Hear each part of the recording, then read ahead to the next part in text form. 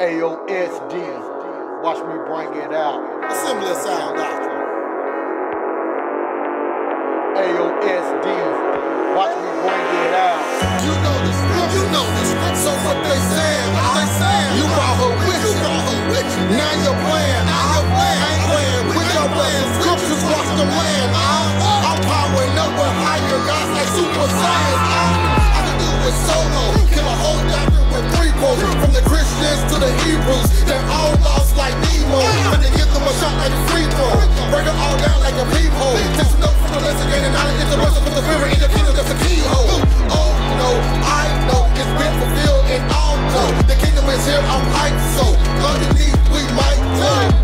Come learn with me, this new covenant living. The kingdom within, loving all of God's children. Watch me break some truth, brainworks of good fruits. Hebrew literature, rip doctrines like saber tooth. I'm gonna let it loose from the Passover to the Feast of Booths, from the law of Moses, from head to toe to the new creation. Everything is new. AOSD, AOSD, AOSD, Assembly of Sound Doctrine.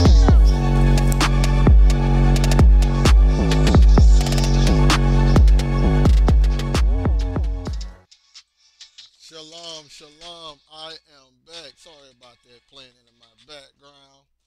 This is Elvin Israel from the Assembly of Sound Doctrine channel. And sorry that I'm running late. Let's see if my clubhouse will go ahead and allow me to come on. Let's see here.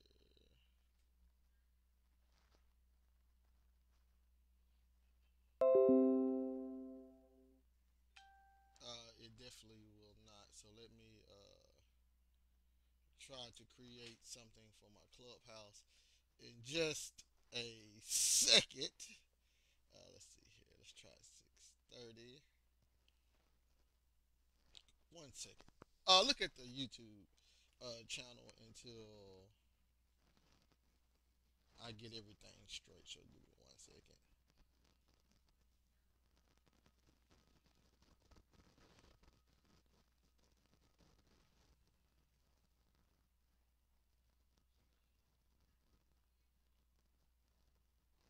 And that is definitely my fault. I should have been on a little bit earlier.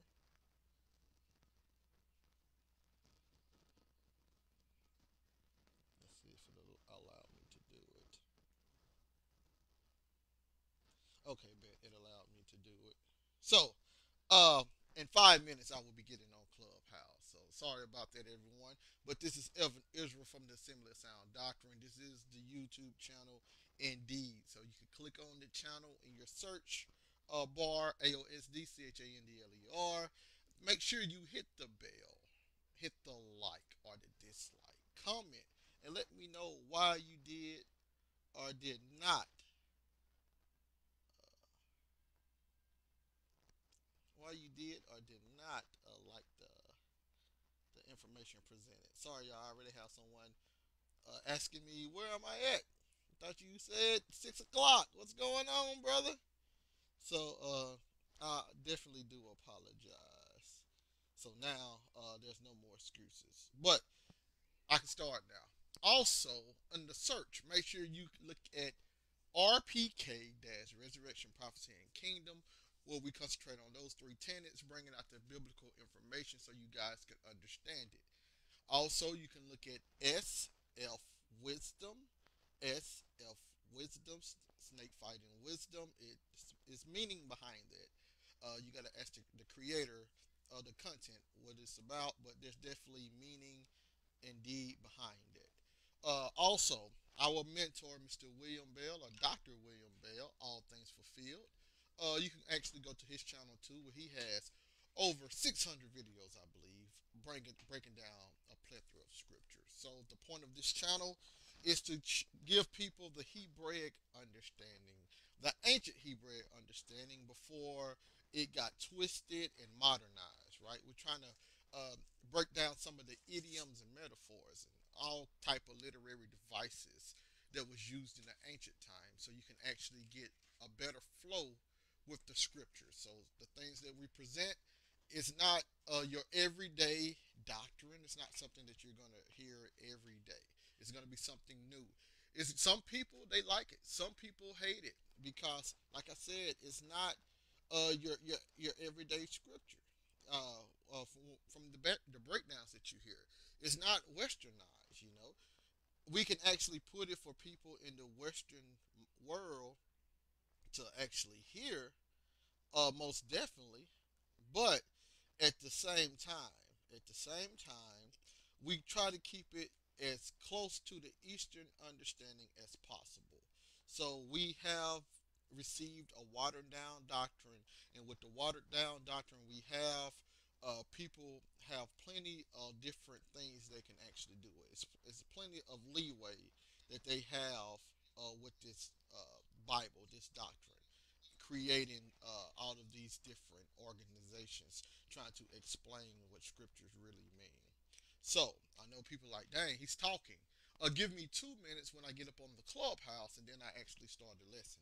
But today we're going to be revealing the Antichrist, the revelation of the Antichrist. Because for some reason, when people talk about the Antichrist, they make it be about what's going on in the 21st century. Sometimes they tell you that the Antichrist is actually a system, a religious system. Sometimes they make it be another inanimate object like the chip or computers or the president, and etc. But coming from the historical point of view, from when the scriptures was created.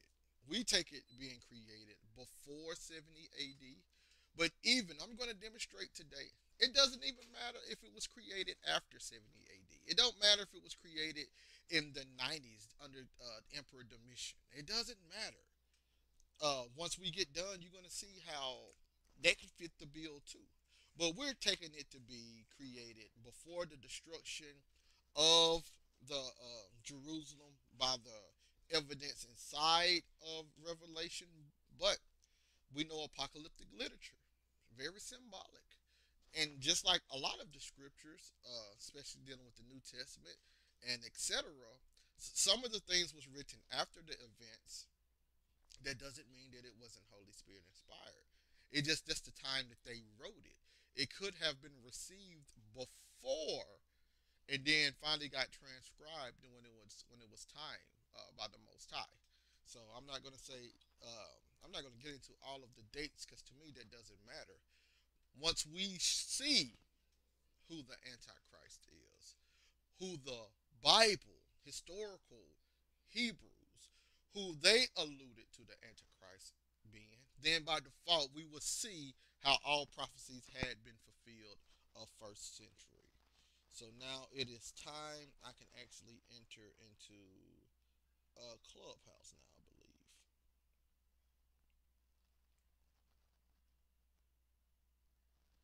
Let's see here. I am now. I don't know what's going on with this. Let's see here. There we go. I am in the room. Let me unmute myself. Okay. So everyone, I am in Clubhouse now. So if you want to be part of it, please do. How do you add people? This is something new that's going on in Clubhouse. Let's see, Christianity. I got you there. Let's see, Hebrew. Let's get you there. Okay. Let's just do it like that. Let's see here. There we go. I invited you up, my brother. There we go. Make you a mod. Shalom, brother. Uh, Josephus, hope you're having a fantastic day. I have no idea how to invite people no more.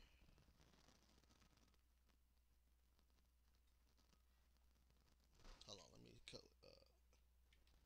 All right, there we go. Come on up, brother Mike. Oh, sorry. Invite to speak. There we go. Shalom, brother.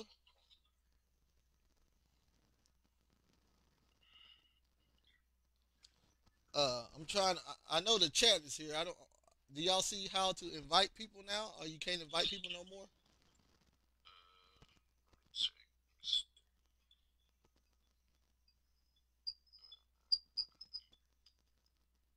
Yeah. Okay, I see it. Invite people. Okay, I got it. I got it. I found it. It's hidden. Okay. Okay. How's everyone doing?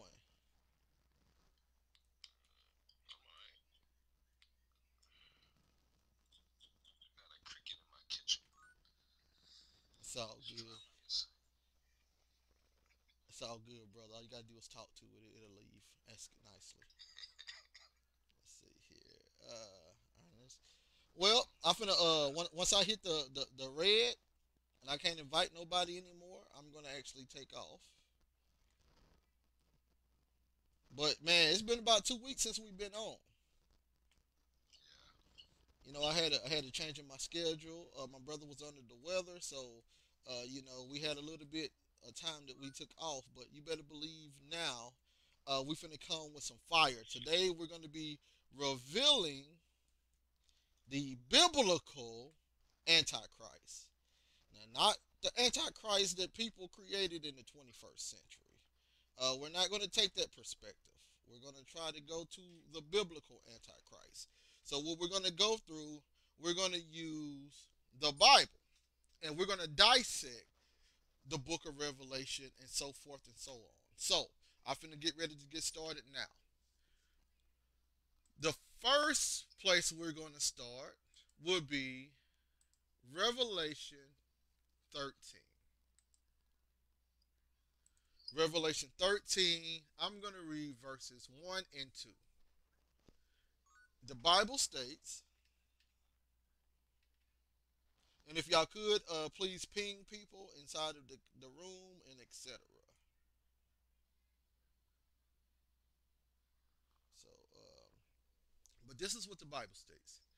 And what we're going to do, we're going to read it, we're going to let the Bible speak for itself. So hopefully everyone has a Bible open in front of them. If you're not on YouTube or Facebook, have a Bible open in front of you. That's the only way that it works. It's the only way that it makes sense. So now, Revelation 13 and 1. And I stood upon the sand. Hold on, let me read my brother. Okay. And I stood upon the sand of the sea and saw a beast rise up out of the sea, having 7 heads and 10 horns, and upon his horns 10 crowns, and upon his heads the name of blasphemy. Verse 2. And the beast which I saw was like unto a leopard, and his feet were as of a bear, and his mouth as the mouth of a lion. And the dragon gave him his power and his seat and great authority. So now, once you're dealing with the book of Revelation, we got to understand a lot of these things are symbolic. It's apocalyptic literature. I know people want to go, it's a vision also. So I know people want to go in there and extrapolate all this information and try to make it as westernized and as English as possible.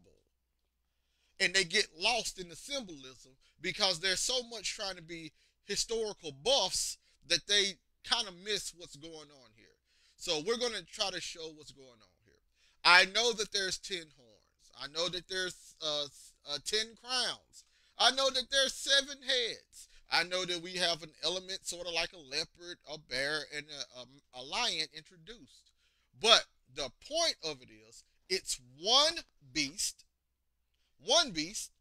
that has a lot of attributes going on with it. So one beast with a lot of attributes. And then we have a dragon that gave power, authority, and seat to this beast. So the first thing we got to understand is The Bible teaches us that it is the Most High that gives power to individuals. But in this scenario in Revelation, it's not the Most High that was said to give power to the beast. It was the dragon who gave power into the beast. So that's one thing.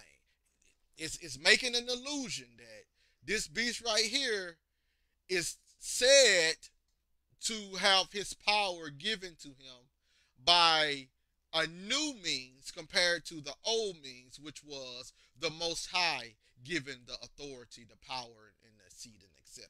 So that's the first thing to understand. We got a difference here. All right, so let's continue. We're going to go through a little bit of prophecy to see where John the Revelator was piggybacking off of. So, first thing first, what was said to be given unto this beast? Power was given unto the beast. So understand the elements of the beast. The beast was like a leopard. It had feet like a bear and mouth like a lion. So inside of the beast, it had three elements: leopard, bear, lion. So the people in the church would have understood this because they would have studied Torah and the Tanakh. So the first thing was given was power. So we're going to go to Daniel chapter 7. This will be coming out of the Greek version of it. Chapter 7, verse 6. Look what it says. And this one I looked, and behold, another wild beast as a leopard. So we heard the leopard in the book of Revelation chapter 13. Now we have the leopard presented in Daniel. So Daniel got it first, John the Revelator got it second. So now, and behold, another wild beast as a leopard. Now notice how he described it. And it had 4 wings of a bird upon it. And the wild beast had 4 heads. And power was given to it. Now what was said given in the book of Revelation?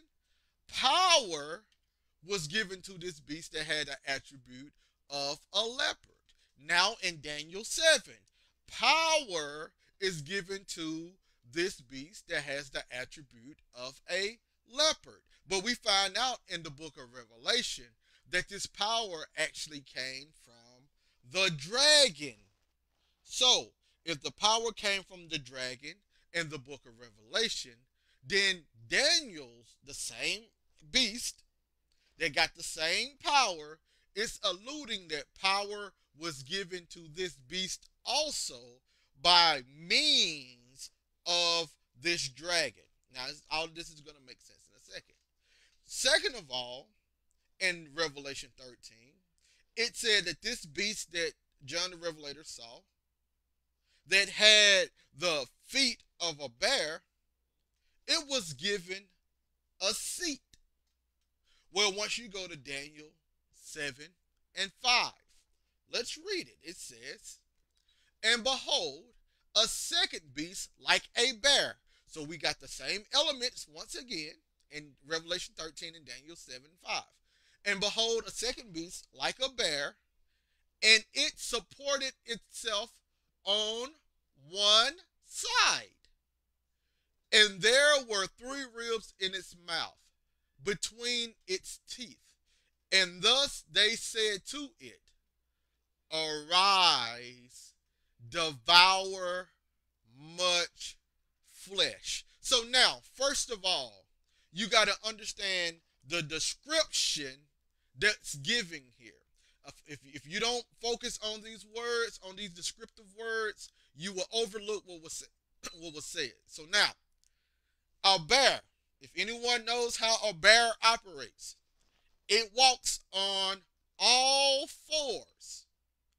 But when it's time to display aggression or dominance or etc., it stands up on its two hind legs. So the first thing in Daniel 7:5 was the bear supported itself on one side. So it's two sides of a bear. You got the front half and you got the bottom half. The two quote unquote arms and then two legs. So it's supporting itself on one side means the bear is in an upright position. So you got to ask yourself a question. Is the bear standing in an upright position, or is the bear sitting in an upright position? Well, once you read Daniel 7:5, notice it supported itself on one side. And then there was three ribs in his mouth, and the three ribs said, "Arise, devour much flesh." So if the bear was, when the bear supported itself on one side, if it was already standing up, why would the ribs in his mouth tell it to stand up more? How can you stand up more than standing up? So by default, the way that it's written is the bear was in a seated position and the ribs in his mouth told it to stand up. Arise, devour much flesh. Stand up, devour much flesh. So what's the point of this? If a bear is sitting down, it's in a seated position.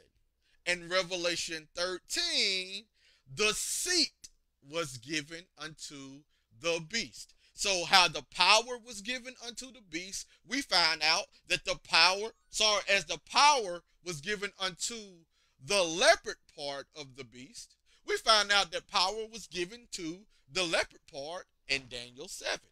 And as the seat was given to the beast, we find out that the bear is in a seated position. So now, what was the last thing that was given? Authority. Authority also was given unto this beast. So once you go to Daniel 7, we're going to read verses 4.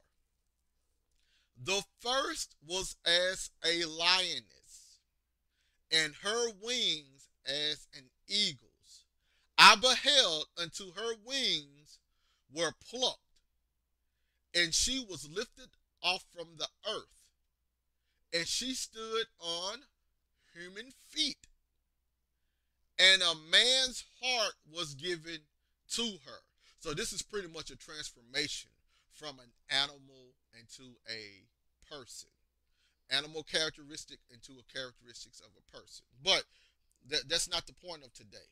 So we're going to find out who this lion was. So remember, we're looking at authority now. We found out about power in Revelation 13. We found out about the seat in Revelation 13. So now let's find out about the authority. So once you go to Daniel chapter 2, verse number, let's go to verse 31. 31 says, "Thou, O king, sawest, and behold, an image." Think about that first. An image, because all of this stuff is going to come together what's actually happening in the book of Revelation. "Thou, O king, sawest, and behold, an image. That image was great, and the appearance of it excellent, standing before thy face, and the form of it was terrible." So then we're going to skip down to verse 36 now. "This is the dream, and we will tell the interpretation thereof before the king. Thou, O king, art a king of kings." That's the title that's only for the Messiah. "But thou, O king, art a king of kings, to whom the God of heaven has given a powerful and strong and honorable kingdom." Who gave it to him? The God of heaven. What's going on in the book of Revelation? The dragon is doing it. But let's keep reading. Verse 38. "In every place where the children of men dwell, and he has given unto thine hand the wild beasts of the field, and the birds of the sky, and the fish of the sea, and he has made thee Lord of all. Thou art the head of gold. And after thee shall arise another kingdom inferior to thee, and a third kingdom, which is the brass, which shall have dominion over all the earth. But notice, what did Nebuchadnezzar, king of Babylon, the lion, what did he have? He had dominion over the wild beasts of the field, the birds of the sky, the fish of the sea. He was made Lord over all. But once you go into Genesis chapter 1, verse number 26, listen to what it says. And God said, let us make man according to our image and likeness, and let them have dominion over the fish of the sea, and over the flying creatures of heaven, and over the cattle and all the earth, and over all the reptiles and them that creep on the earth. And God made man according to the image of God. So now I'm going to go down to verse 28. And God blessed them, saying, increase and multiply, fill the earth and subdue it, and have dominion over the fish of the seas, flying creatures of heaven, and all the cattle of the earth, and the reptiles that creep on the earth. So this is mankind receiving authority and dominion. Dominion and authority. Authority was given to this lion creature in the book of, this lion attribute in Revelation 13, just like this authority was given unto King Nebuchadnezzar in Daniel chapter 2. So, one thing, and then once you keep reading Daniel, you find out that Nebuchadnezzar actually thought that he was the one that gave himself the dominion and authority. Then he had to walk around eating grass and stuff. But he, at that point in time, he stopped looking at the God of heaven, and he pointed inwardly and said, I am the reason I have this kingdom. So he said, I am the reason I have this authority. So once you go into Revelation 13, what are you looking at? That will be the question. First of all, what are you looking at? You're looking at a beast that has the attributes of every kingdom listed in Daniel chapter 7. This beast has the attribute of Babylon. It has the attribute of the Medo-Persians. It has the attributes of the Grecians. So this one beast has all of these attributes. So now I want to make another observation. Once you go to Daniel chapter 7, verse number 7, look what it says about this fourth beast. It says, after this one I looked, and behold, a fourth beast, dreadful and terrible, and exceedingly strong, and its teeth were of iron, devouring and crushing to atoms, and it trampled the remainder with its feet, and it was altogether different from the beasts that were before it, and it had 10 horns. But what did it do? It trampled the remainder with its feet. So we're looking for a beast that does some trampling, some trotting down. It does a lot of trotting. It trots down the beast that were before it, and it trots down as we keep going on in Daniel. We find out that not only do it trot down the beast that were before it, it also trod down the saints. So this is how you understand the New Testament. This is the Greek version of it. They would have been looking at the Greek version, the Aramaic version, and they would have also been looking at what's I'm looking for? the Targums. They've been looking at the Targum versions also. So when we go, when you go into the New Testament and you look at some words about Jerusalem being trodden down of the Gentiles and Jerusalem being trampled, understand in Daniel 7, there's only one beast that's doing some trampling. That would be the fourth beast. So if Christ stated that in his generation some things were going to get trodden down and trampled, Christ is talking about something that fourth beast was going to do, which we know the fourth beast is dealing with Rome. But we're going to get more specific because people kind of don't go into the book of Revelation and let the book of Revelation explain what it means.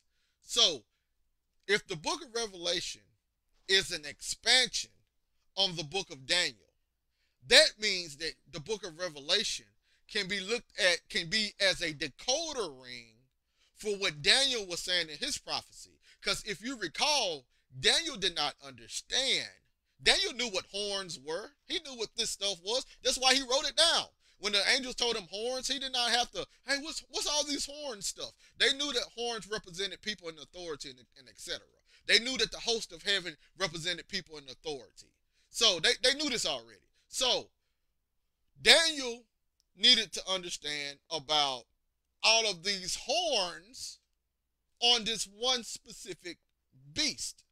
What's going on with this? So when we get to the book of Revelation, the book of Revelation actually explains what this what this fourth beast is all about in Daniel 7. So once we go to Revelation 17, and after this, I'll open the floor and see if anybody want to say anything before I continue on. So once we go to Revelation 17, we're going to read verses 8 through 11 about this beast, the beast with the 10 horns. Let's read about the description that John the Revelator gave. So now, the beast that thou sawest was and is not and shall ascend. So first of all, think about that. The beast that you saw was, is not, and shall ascend. Now, where do we get some of that language from? Now, I believe if we go to, I might be wrong, but if we go to Revelation chapter 1, and let's see, verse number 18.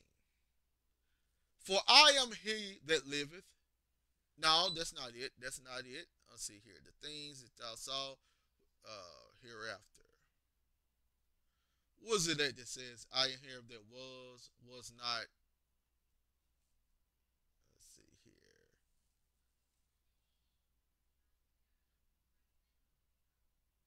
It's not 11 because 11 says Alpha and Omega, the first and the last. It's a verse in Revelation that describes Christ. It says he was, which are, well, I'm not going to find it right now. If you guys know what I'm saying, just say it out loud, and then I'll go to it. But it was describing Christ.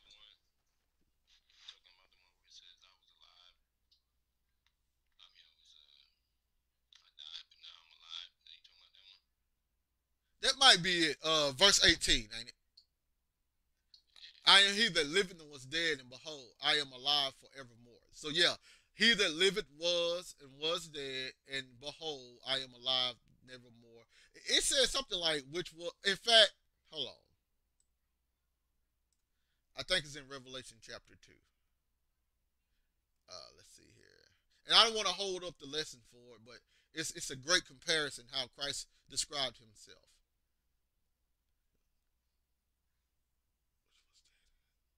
Verse 8, let's see here. The first, the last, which was dead and is alive.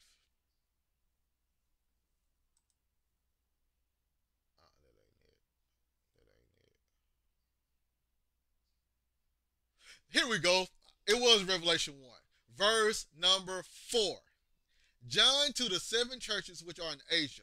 Grace be unto you, and peace from him which is, and which was, and which is to come. These are elements. These are characteristics of the Messiah. Which is, which was, which is to come. That's how, them are descriptive words of the Messiah. So once you go into Revelation 17 now, verse number 8, listen to how the beast is described.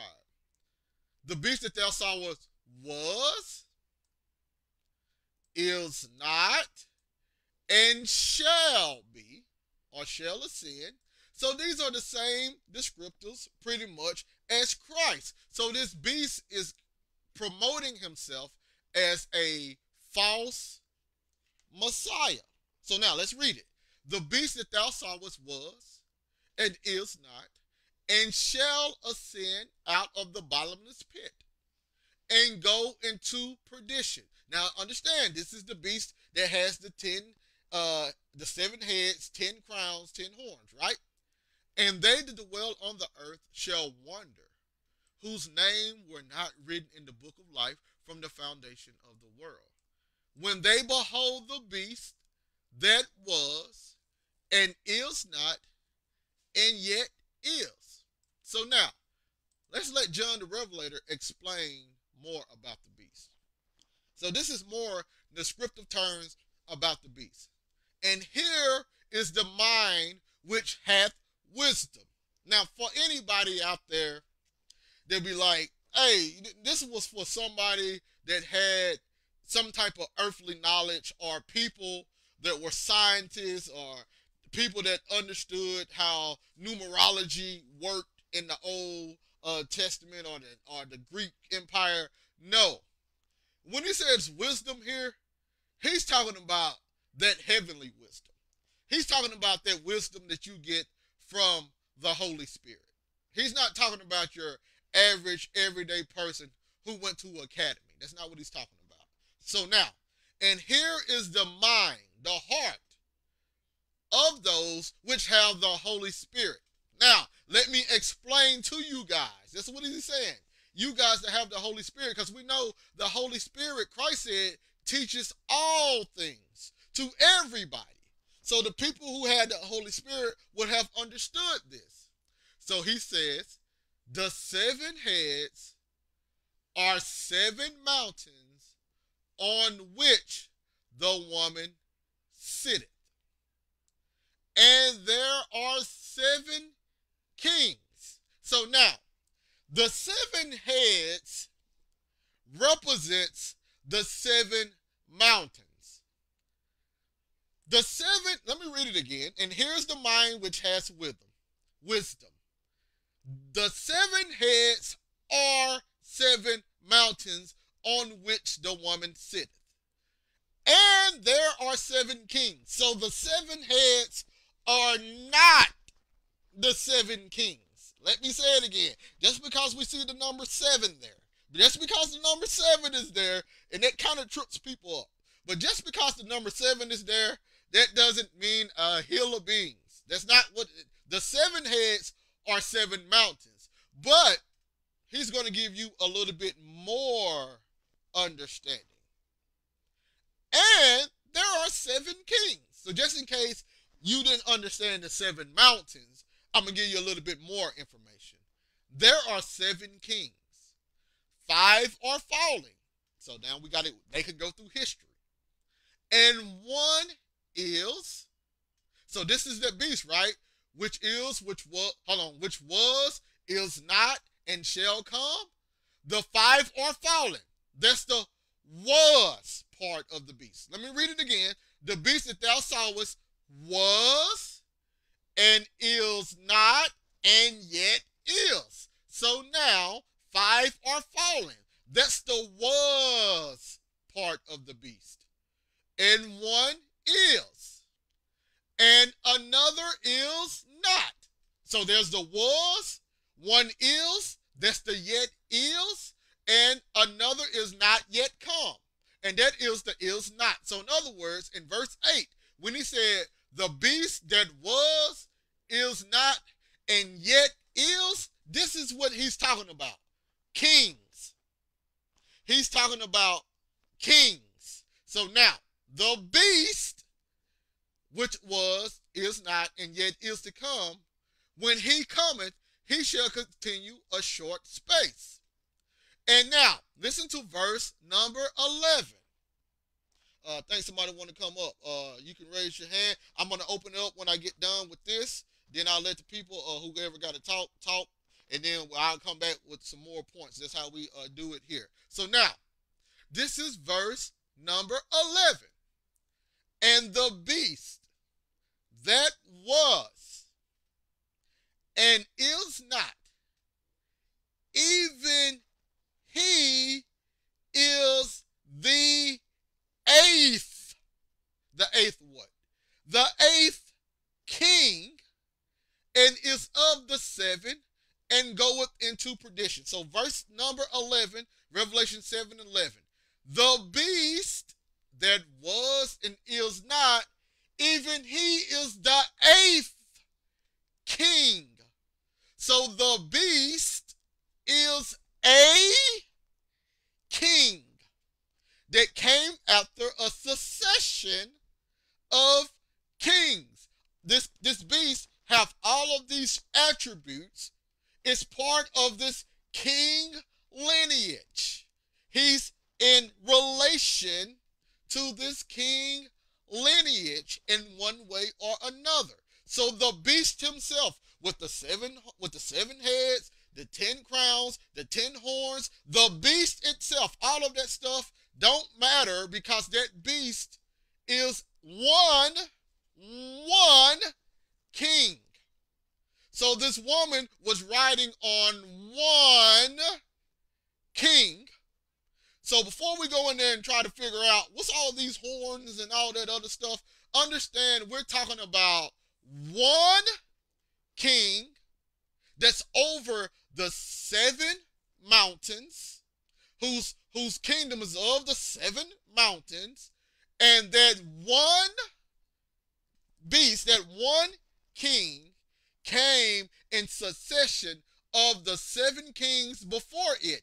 And he is of the 7, meaning he has a lineage dealing with those 7 one ways or another. So the beast is one king. So the beast in Revelation, the beast in Daniel, is talking about one specific king. So now, I will open up the floor if anybody want to say anything, and then we'll continue when we're done with the conversation.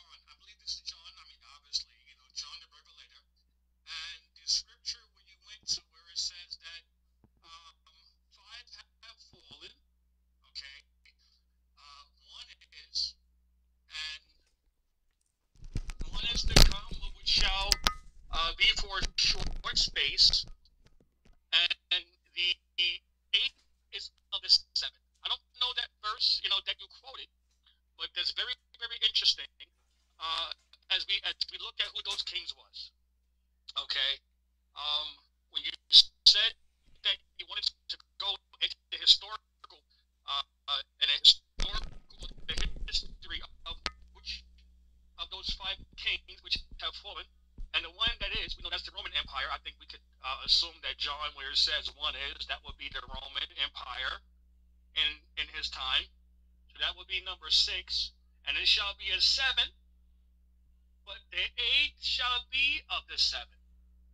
So, uh, yeah. So if we look at the five which was fallen, and you guys can correct me if I'm wrong.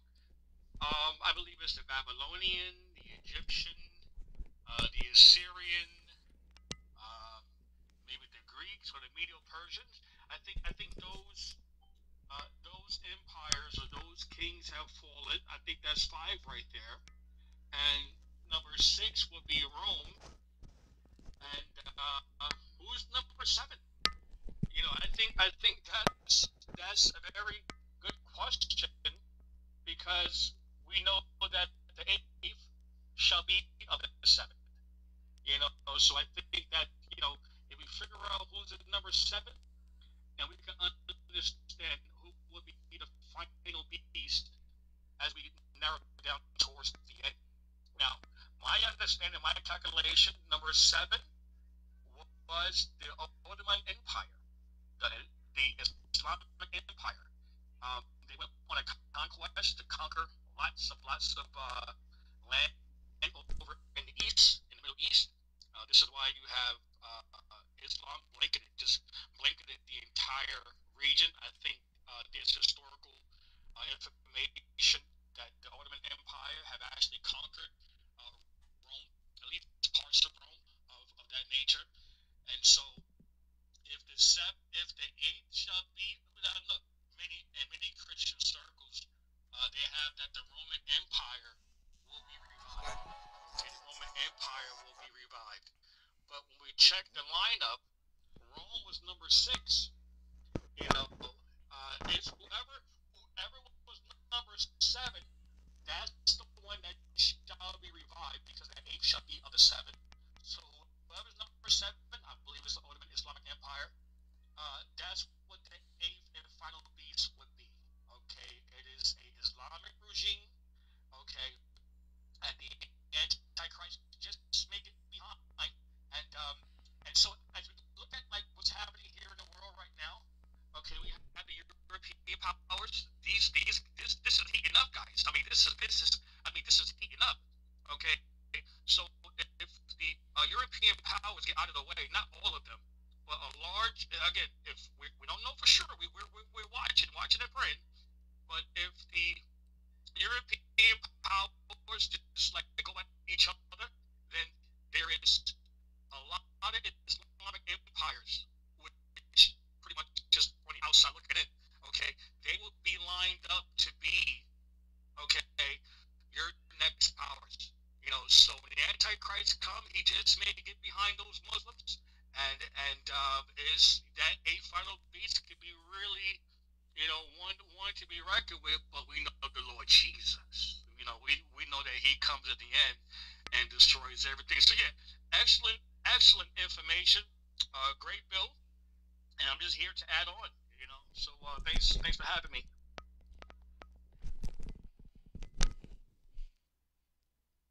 Thank you, my brother. And as you listen on, I think you're gonna see where we're heading with this.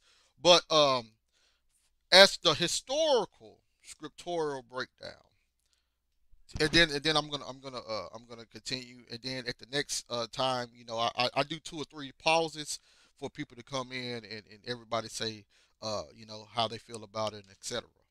But at the historical aspect of what we just read, this eighth king is an actual king, not a kingdom. The Greeks, the Babylonians, the Medo Persians, they got included in the attributes of this king. Now, you might not have been in the room when I went over Revelation 13, but in Revelation 13, 1 and 2, Daniel 7, and etc., all of those kingdoms got included in the attribute of this beast. So this beast would be one king and not kingdom. And I know that we kind of have a tendency in the Western world, the modern world, to look at things that's similar in our time period and try to make it kind of fit scripture. But to us, that's not really the route. We try to leave it in the historical setting first and see what the Holy Spirit is saying, and then we apply it. So, what I want to do now, and if does anyone want to add anything else before I go on to Revelation, keep going to Revelation 13 to clear this up a whole lot more. Yeah, I just wanted to say, anybody in the audience, if you like the information that you're hearing, I put a pin up on the top of the page here. It's a link to my brother Elvin's page. Check out his information on his channel. He has a lot of deep information on there, and think about subscribing, like, leave a comment, tell us why you like the information, why you don't like the information. Peace and blessings. And I appreciate that, my brother. I appreciate that. Appreciate that. When dealing with Revelation, right? We recall that Christ made a statement when he was talking to the woman at Samaria, and she was asking him, you know, where are we going to worship at? You know, your father Jews say that we're supposed to worship in Jerusalem. You know, our father of the Samaritans say that we can worship here in Mount Gerizim. So, what do you say we're supposed to worship at? And Christ made a statement, a bold statement. He said, the time is coming and now is, where the true worshipers, they're not going to worship in this mountain nor in Jerusalem. But the true worshipers will worship the Father in spirit and in truth, because the Father seeks such individuals to worship him. So once you go into Revelation chapter 1, right? Revelation 1, verse 4, it stated that from the seven spirits which are before the throne, right? And then in Revelation 1, we also see that, let me find it here. Verse 10.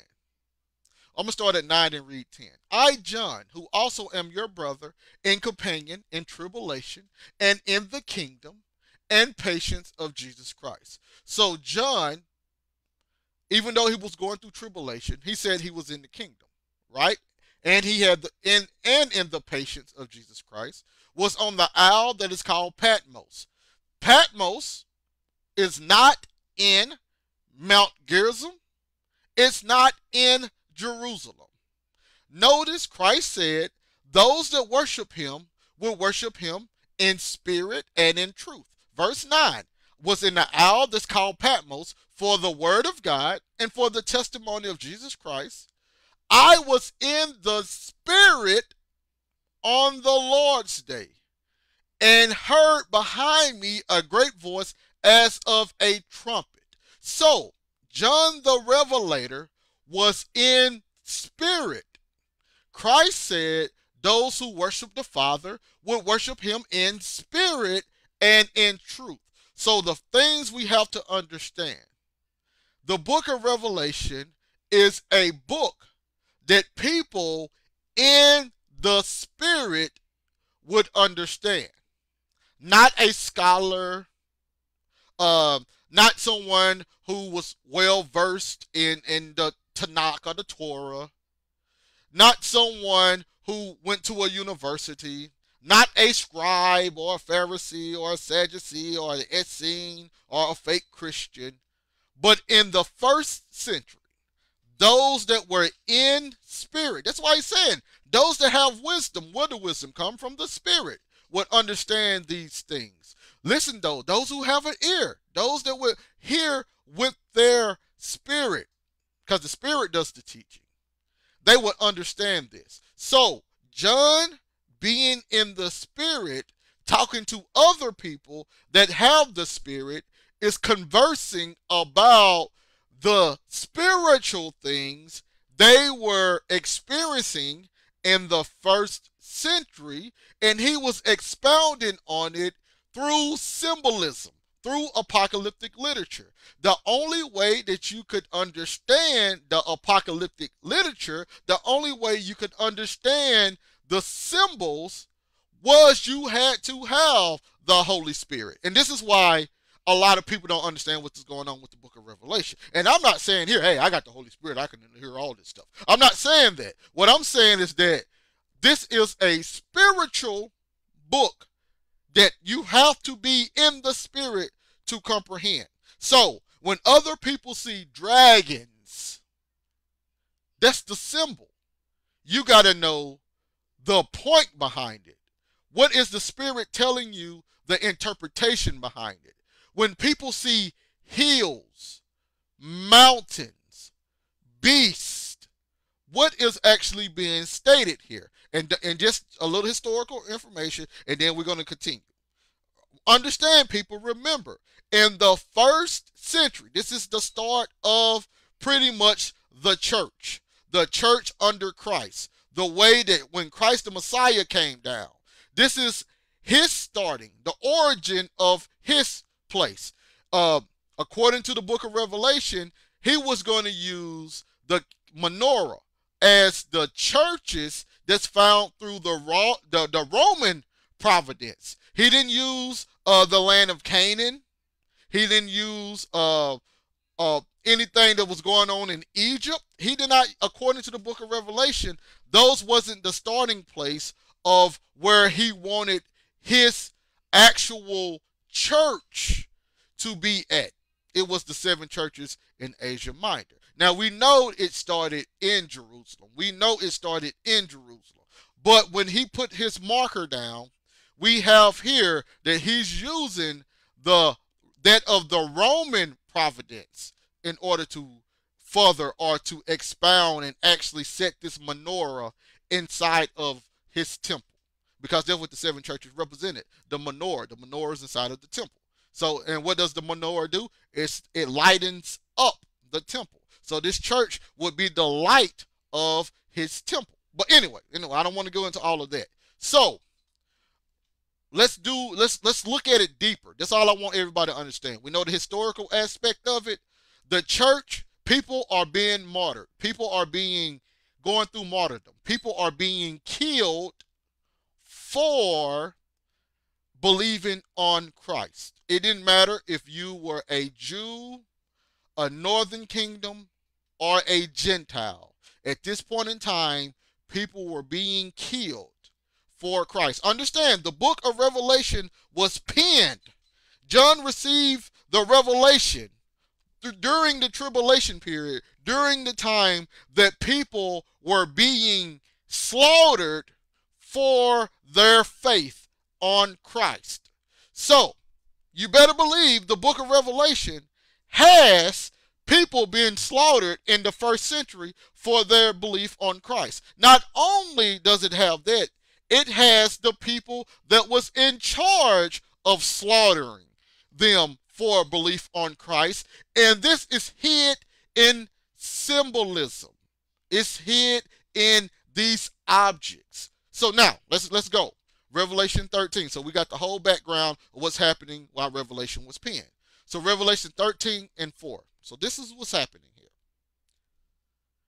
And they worshiped the dragon, which gave power unto the beast. So we have the dragon giving power unto the beast. And they worship the beast. Now we know that this beast is one king. And they worship the beast, this one king, saying, who is like unto this king, this beast, who is able to make war with him? The people that's worshiping the king is saying this. Now, what do we call that? That's idolatry. That's man worship. They're worshiping the beast. It's the worship they're supposed to be giving to Christ, they're actually giving it to the beast. And the beast got his power from the dragon. So first, we have to understand who the dragon is. Because once again, all of these things have a spiritual revelation of what's going on, and people then made it carnal. If you had to have the Holy Spirit in order to worship the Father, why don't we think you have to have the Holy Spirit in order to understand things written by the Holy Spirit?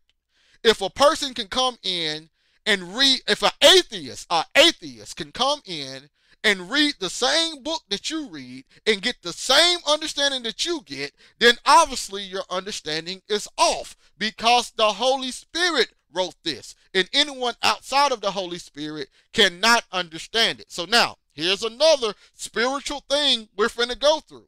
Who is this beast, and how did this beast, who is this dragon, and how did this dragon get so much power? So first of all, let's look at the dragon. Revelation 12 and 9. And the great dragon was cast out. So we got a casting out of the dragon. It goes, Revelation tells you who it is.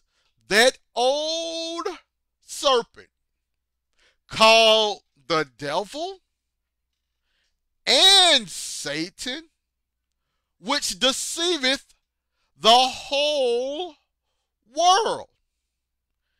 He was cast out into the earth, and his angels were cast out with him.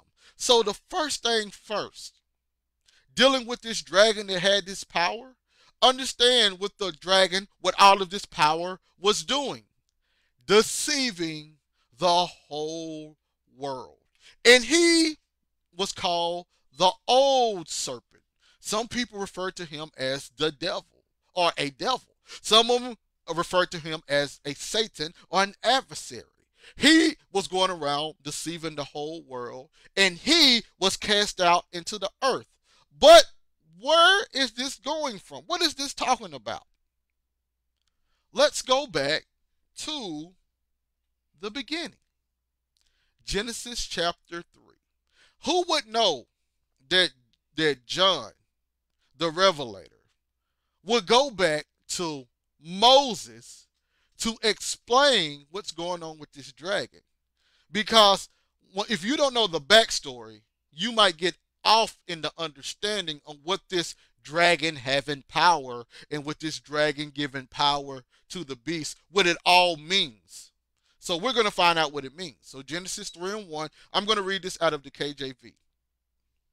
Now the serpent was more subtle than any beast of the field, which the Lord God had made. And he said unto the woman, Yea, hath God said, Ye shall not eat of every tree of the garden. Let's go to verse number 4 and 5 now. And the serpent said unto the woman, Ye shall not surely die, for God doth know that in the day ye eat thereof, that then your eyes shall be open. Was her eyes already open? Was she walking around with her eyes closed, talking to the serpent?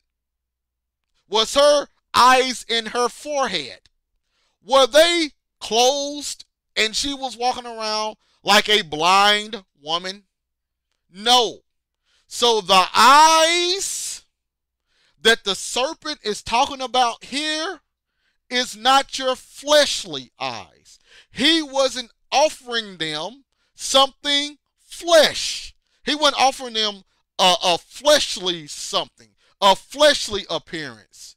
He was offering them something inwardly, something more spiritual. He was opening something in their hearts that they did not have open at first. Then your eyes shall be opened, and ye shall be as gods, knowing good and evil. So he was going to give them opening their eyes. They was going to receive a type of knowledge that the Most High did not present them with at first.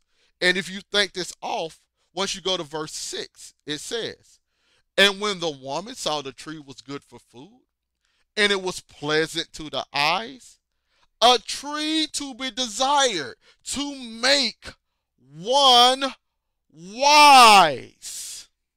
So, this right here in Genesis 3, what this serpent was offering was a particular type of wisdom that went against the wisdom that the Most High was offering. So now, once you go down to verse 13 through 15. And the Lord God said unto the woman, what is it that thou hast done? And the woman said, the serpent beguiled me, and I did eat. And the Lord God said unto the serpent, because thou hast done this, thou art cursed above all cattle. Now, does it seem like the Lord is giving the dragon, the old serpent, any power here? Does it sound like the Lord bestowed authority upon the serpent? Let's keep reading. And above every beast of the field, upon thy belly shalt thou go, and dust thou shalt eat all the days of thy life. And I will put enmity between thee and the woman, between thy seed and her seed. That's that adversary right there. That's that Satan right there. It shall bruise thy head, and thou shalt bruise his heel. And as you go down further, verse 23, therefore the Lord God sent him forth from the Garden of Eden to till the ground. Verse 24, so he drove out the man, and he placed at the east of the Garden of Eden cherubims. If people don't know what the Garden of Eden was, the Garden of Eden represented a heavenly Jerusalem, a heavenly place, not an earthly place. So he drove man from a heavenly wisdom and let man have an earthly wisdom. So now, was Satan, was the devil here driven out of heavenly Jerusalem? Was the Satan, was the adversary, was the devil, was the dragon here in Genesis chapter 3, was he driven out of the Garden of Eden? No, he was not. Only man was cast out of the Garden of Eden. And only man left the heavenly state. So when you go into the book of Revelation, what do we read? Finally, that old serpent, the dragon, was cast out of heaven and went unto the earth. So now, according to the book of Revelation, finally, Satan was cast out of the Garden of Eden. He wasn't cast out of the Garden of Eden until the times of Revelation. So, this is why Christ can see Satan falling down from heaven like lightning. This is why in the book of Zechariah, I believe, when they having the heavenly council, you have Satan up there with Joshua and etc. So you have Satan being able to be inside of the heavenly abode. He wasn't cast out until the book of Revelation. So, even though he was in the heavenly region, even though he was there, did it sound like the Lord gave him any power? No, the Lord did not give Satan any power. So how was the dragon able to have power and give it to another if the Lord didn't give him power? Where did he get the power from? Well, now, let's go to James. Let's let the Bible explain what's going on, because I know we have been taught in the Western world, in the modern day world, to take things written by the Holy Spirit as literal as possible and try to make everything as carnal as possible instead of getting the actual meaning, the spiritual meaning behind it. So, James is going to actually explain what Moses was saying, what happened inside of the Garden of Eden. So once you go to James chapter 1, let's go here. James 1. We're going to read 13 through 15. Check this out. Let no man say, when he is tempted, I am tempted of God. For God cannot be tempted with evil, neither tempted he any man. Verse 14.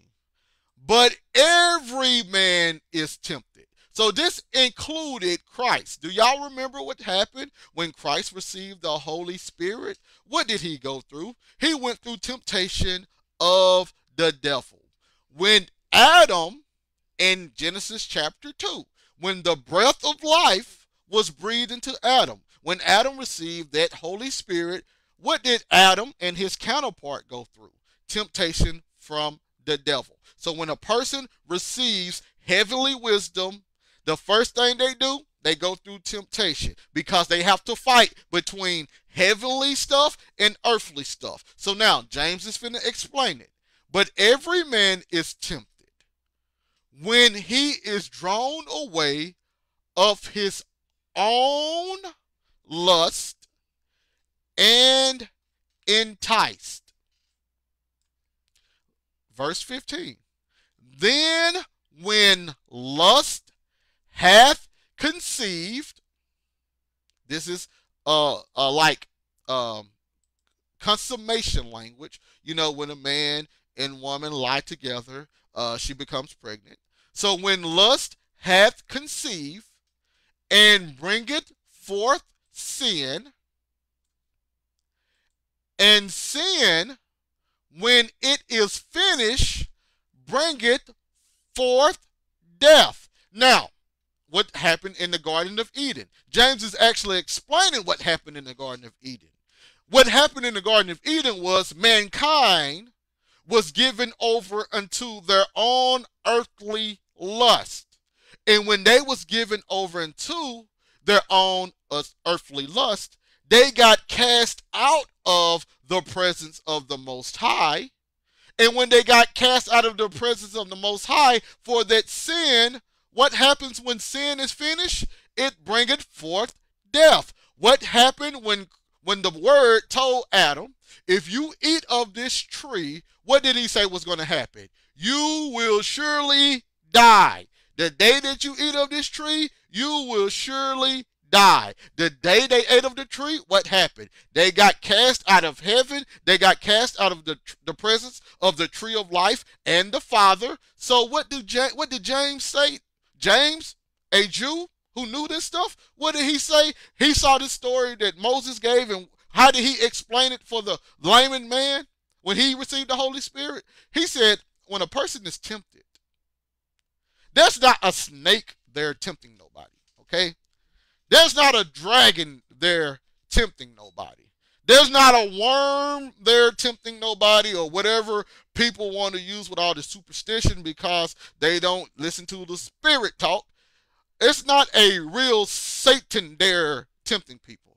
When people are tempted, he's drawn away in his own lust and enticed, just like what Nebuchadnezzar did. When Nebuchadnezzar, when he found out that the Lord of heaven gave him all of the kingdom. But then what did he do? He got drawn away in his own lust. And he started saying, I did this stuff. It was me. And what happened? He was cursed until he repented. Or until that time period came when it was time for him to repent. So here we have it here. When a man is drawn away in his own lust, then it bottles up in him and bring forth sin, and sin bringeth forth death. So that Satan character in Genesis represented the lust of man, and when that lust of man conceived, it brought forth sin. And when that sin was finished, it brought forth death. So how did Satan, this Satan character, get its power? It got its power when people start looking inwardly at their own self.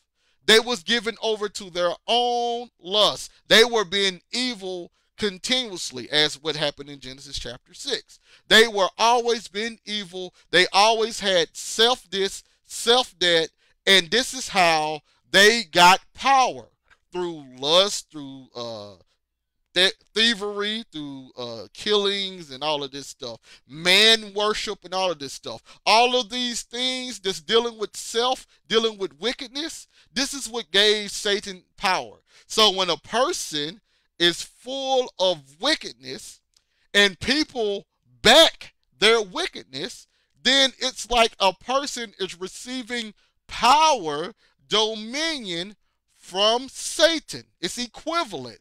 You getting an evil person being backed by more evil people is equivalent to Satan having power. And what did Christ come to do? He come to destroy the works of Satan. How did Christ come to destroy the works of Satan? Through one word: love. So if Satan's work is opposite of love, this is what's going on in the Bible.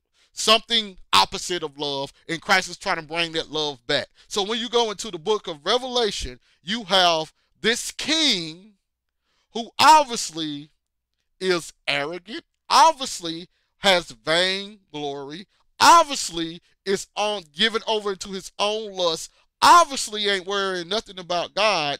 He is receiving power from his own surrounding, his own people, his own comrades, his own mind. He's me, me, me. So now, let's see if we can see what I'm stating. And then I'm going to open it back up, and then I will continue. So, once you go into Revelation 13, 5 and 7, 5 through 7. Let's see. All right, so the dragon gave power unto the beast. So this mindset of wickedness allowed this king to continue in his wickedness and gain more and more power. Let's see here. Revelation 13, 5. And there was given unto him a mouth speaking great things and blasphemies. So when he was speaking these great things and when he was blaspheming, let's find out what happened. And power was given unto him to continue 42 months. So while he's speaking these great things and while he's blaspheming, he's getting more power. He's getting more support. So let's find out. Remember, we find out that your own personal lust, your own wickedness, that's the Satan. That's the quote unquote you getting power from Satan thing. So let's find out what's happening when he started blaspheming and speaking great things and getting this power. Verse number 6. He opened his mouth and blasphemy against God, to blaspheme his name and his tabernacle and them that dwell in heaven. So now, this is the same thing that happened in the Garden of Eden. When the snake was in the Garden of Eden, quote unquote serpent, a dragon, Komodo dragon, whatever you want it to be, when it was inside of the Garden of Eden, what was it doing? It was telling mankind, what the Lord told you, that's not real. The Lord's trying to trick you because he want to hide things from you. Don't believe him. go your way. Do this right here. Do opposite of what he tells you, and then you will become as him. So now, this is the same thing as, this is equivalent to this beast blaspheming against God. This is equivalent to him speaking against all that dwell in heaven, because that heaven would represent the Garden of Eden. So verse number 7. And it was given unto him to make war with the saints and to overcome them. And power was given him over all kindreds and tongues and nations. So look at the authority that he's getting now. Now he has his own lust. Now he's me, me, me. He has his own power. He feels that he's the reason why he has his kingdom. So now, what did he do first? He attacked anything that deals with God. Anything that says you don't have your own power. The power that you have has been bestowed on you by the God of heaven. So now, anything spoken like that, he's against. So who is he making war against? Only people that's dealing with righteousness. Only people that's trying to follow God. So he blasphemed God, he made war against the saints, and he's able for a time to overcome them. And as he's doing that, he's getting more and more power. He's being more and more wicked.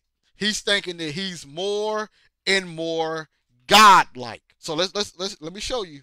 Once we go to Daniel chapter 7, because Revelation 13 is actually Daniel 7. So once we go to Daniel 7,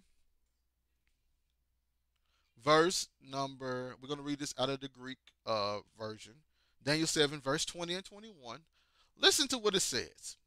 And concerning its 10 horns that were in its head, and the other that came up and rooted up some of the former, which had eyes and a mouth speaking great things, and his look was bolder than the rest, I beheld, and that horn made war with the saints and prevailed against them. So what's happening in Revelation chapter 13? This is what's going on under the fourth beast in Daniel 7, 20 and 21. So this horn, which we find out later, is actually the beast. So that one horn is actually the beast of Revelation. Once again, this one horn is actually the beast. I know we get caught up in the beast horns, 10 horns, 3 horns, 7 horns. We get caught up in all that numerology, not knowing that those numbers actually represented something to the Jews. It kind of represented something symbolic, like perfection or completion or and stuff like that. It didn't really, they wasn't really saying count 1, 2, 3, 4, 5. That's 8 people right there. That's not really what they were doing. That's not how they operated. But anyway, let's go to verse 24 through 26. And his 10 horns are 10 kings that shall arise. Don't get lost in the numbers. And after them shall arise another who shall exceed all the former ones in wickedness, and he shall subdue 3 kings. Listen to all of the numbers that they use. The number 10 meant something to them. The number 3 meant something to them. Why not 4? Why not 5? Because these numbers actually meant things to them. But anyway, verse 25. And he shall speak words against the Most High, and he shall wear out the saints of the Most High, and shall think to change times and laws, and power shall be given unto his hand for a time and times and half a time. So now let's go to another section where this is explained more. Daniel 11, 36 through 39. And he shall do according to his will. So now it's going to explain more. And the king. Don't you like how it say these words right here? And the king shall exalt and magnify himself against every god. So what is he saying? He's greater than every god, and shall speak great swelling words, and shall prosper until the indignation shall be accomplished, for it is coming to an end. And he shall not regard any gods of his fathers, nor the desire of women, neither shall he regard any deity, for he shall magnify himself above all. So we see how he has given over into his own lust. Now he is saying that he himself is God. He himself is king. Nobody has given him nothing. He has earned every single thing that has came to him. He will fight for power. He will kill. He will destroy. He will do all of those things. This is what that king did. He didn't care about his ancestry. He didn't care about anything that his fathers worshiped. He didn't care for. He didn't desire women. Now, what is all of this is coming from? Him not regarding any gods, desiring any women, no deities. This should take you back into the Garden of Eden once again. Let us deities. Let us make man in our image. It is not good for man to be alone. The man is good for the man to marry and all of that stuff. So all of those things that's good for a man not to be alone. It's good for a man to have a woman. Not this guy. He don't desire women. So whatever the Lord put up for that, he don't want that. Let us make man in our image. He don't regard any deity. I'm not in the image of none of those guys. That's not me. I am above every god. So hopefully we understand the mindset of this one king, this one. Well, we're going to get to the Antichrist thing in just a second. So first of all, we're showing that this beast is this king, and the mindset that this king had during the time period that Christ prophesied about, which was that first century persecution. The reason why the tribulation period happened first century was because of the mindset of this king. So now, verse 38, and he shall honor the God of forces on his place, and the God whom his fathers knew not, he shall honor with gold and silver and precious stones and desirable things. And once we go into the book of Revelation, we realize that this is the image of the beast that was set up. He was said that he was a god. That's not a god that his fathers knew. And they was going to honor him, his image, that beast, with gold, silver, and precious stones. The same thing that they gave to the temple in order to honor the God of Abraham, Isaac, and Jacob. They were going to do the same thing to this guy and worship him as a god, like the God of Abraham, Isaac, and Jacob. So this is the backstory of what's happening in the first century. This is what's going on during that time period of the tribulation, what's happening in Rome. This is concentrating on Rome. The first seven churches, things was happening in Jerusalem, but things was also happening in Rome, out of the Rome providences. And I think we forget that sometimes. So I'm going to open up the room again to see if anyone see it, want to add anything else, or if not, then I'm going to continue. So I'll mute my mic now.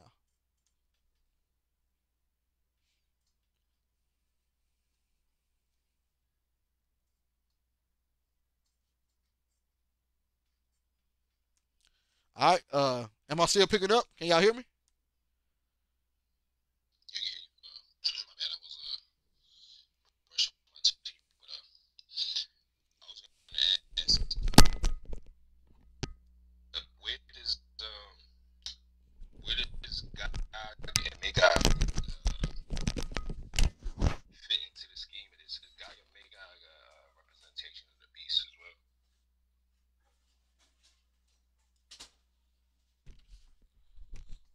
Yeah, definitely.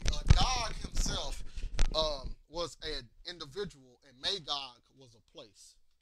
So God would be this same king, and Magog would be the territory of the king.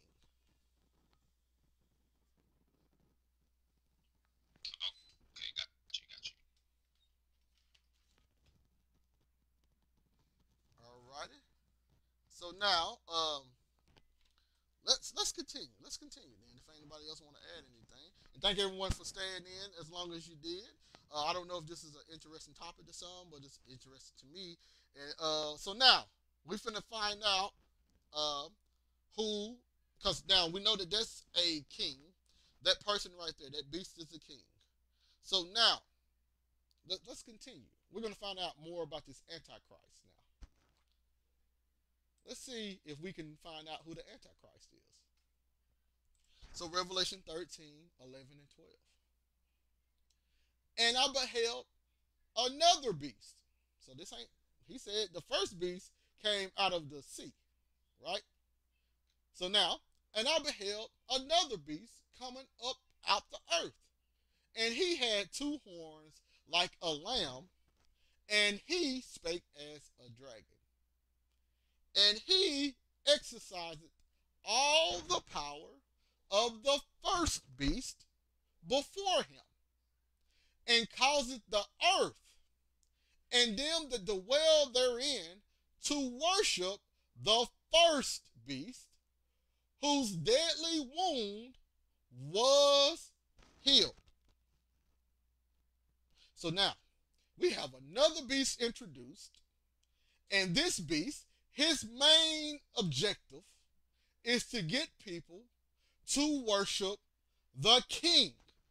The first beast was a king. So now this second beast objective is to get everyone to worship that king whose deadly wound was healed. Now, who was going around healing things? Christ. So what is this doing? It's trying to be a Christ-like individual. And Brother Mike, you gave me a verse the other day. I'm going to ask for that verse in just a second, if you don't mind, if you still got it. Oh, okay, yeah.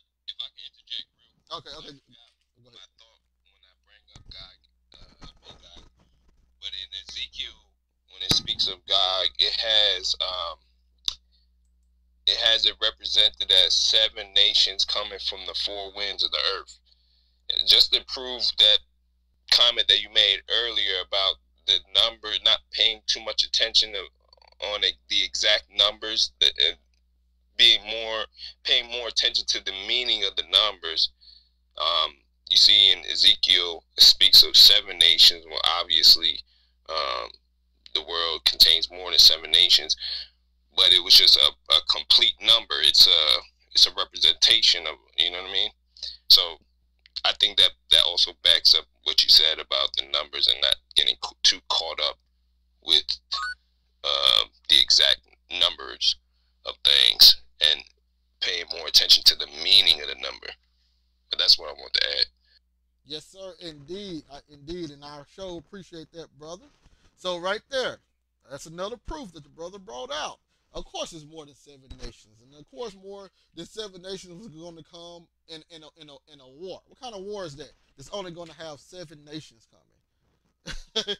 It doesn't even make sense. But once again, like my brother stated, don't get caught up in the number. Get caught up in the meaning behind the number. As he stated, that means completion. The world was created in 7 days. Completion.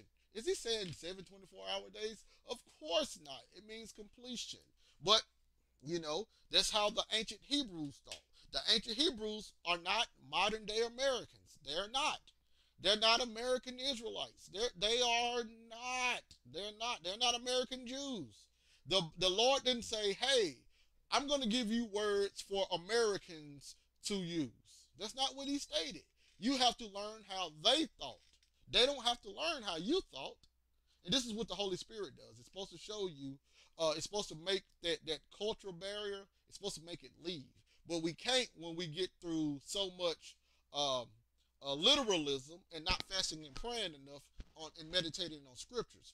They used to meditate on scriptures day and night. If scriptures are so plain, why did they have to meditate on them day and night? For weeks at a time. We got proof, historical proof, that some people would go a week without eating. Some groups would go a week without eating, just eating the word. They wake up, study the word from morning into bedtime, went back to sleep, didn't eat, drunk their water, got back up, did the same thing weeks at a time. See, we ain't built like that. This is how they did it in the Eastern world. This is what they did first, second, third century AD. We ain't built like that. In the 21st century, they tell me that an hour and a half video was too long. Brother, can you shorten it up? Can you take all of God's words and make it be in 2 minutes, 3 minutes? You're stretching 10. Can you do that? Meanwhile, I mean, fam, it's facts. And meanwhile, in the old days, they did it weeks at a time. In the Bible, it said Paul talked so long that a person went to sleep, fell out a window, and died. You know how long a talk that is? Fam. It said that when it might have been this during the time of Ezra. It said that Ezra, when they got from the Babylonian captivity, he stood up on like a little podium thing, and he read the Torah, just the Torah, from morning to night, and they got up the next day and did the same thing. So, no, I can't cut down my lessons to 10 minutes, 8 minutes. Now, I do little skits and stuff because I'm good with doing little skits and stuff. I'm good with that. And quick points to break down 1 or 2 verses. But when we talk about the word of God and eating from it, I'm not cutting it down. We are 1 hour and 37 minutes strong right now, and I say I'm gonna keep going. But my bad, I didn't mean to go on that rant. But now, anybody else want to add anything else before I keep going?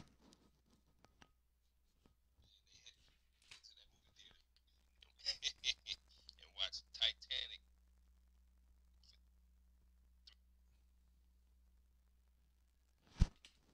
Facts, fam, facts. I know the Avengers movies. It seemed like it was about 4 hours. So and they're gonna watch that. So yes, sir, indeed.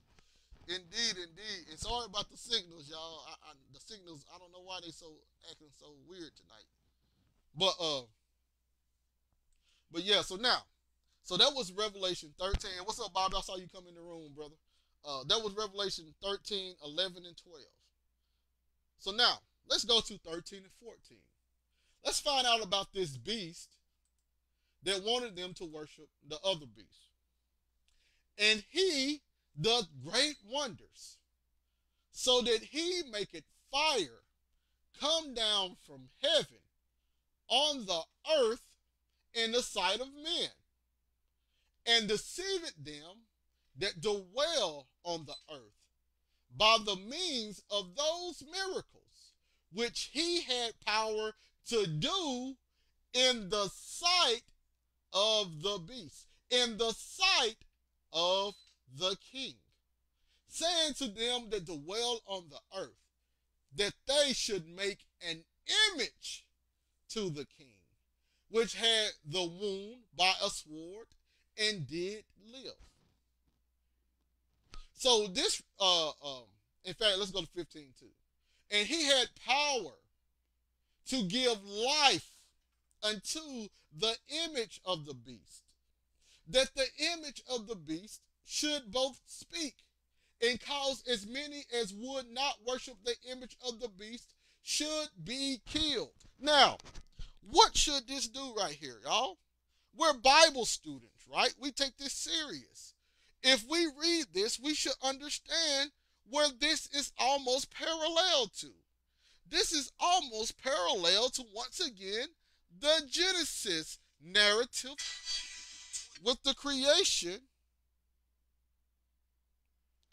of man. And my brother, Mike, did you want to say something?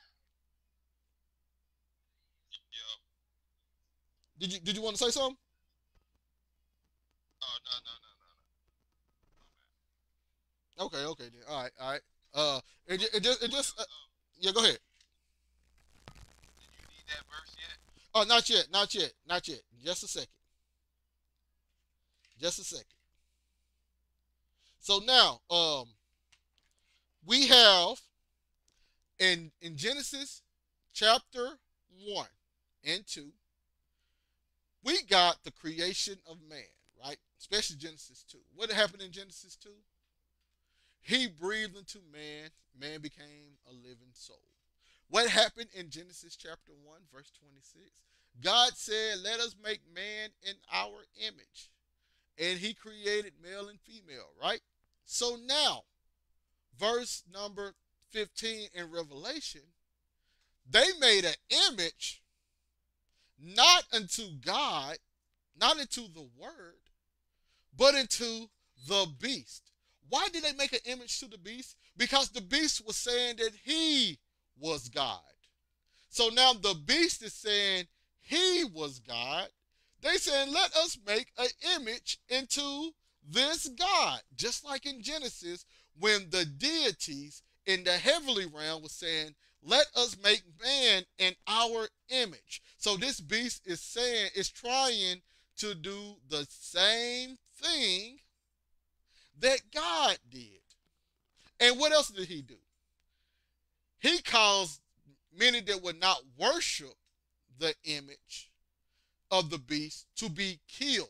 So his creation narrative is through ruling, through punishment, through death. See, the men and women were supposed to have made after the image of God. They were supposed to have authority over the animals and over the earth and etc. Right? They were supposed to live in a community and they were supposed to have authority over anyone that was pretty much wicked as well as the animals.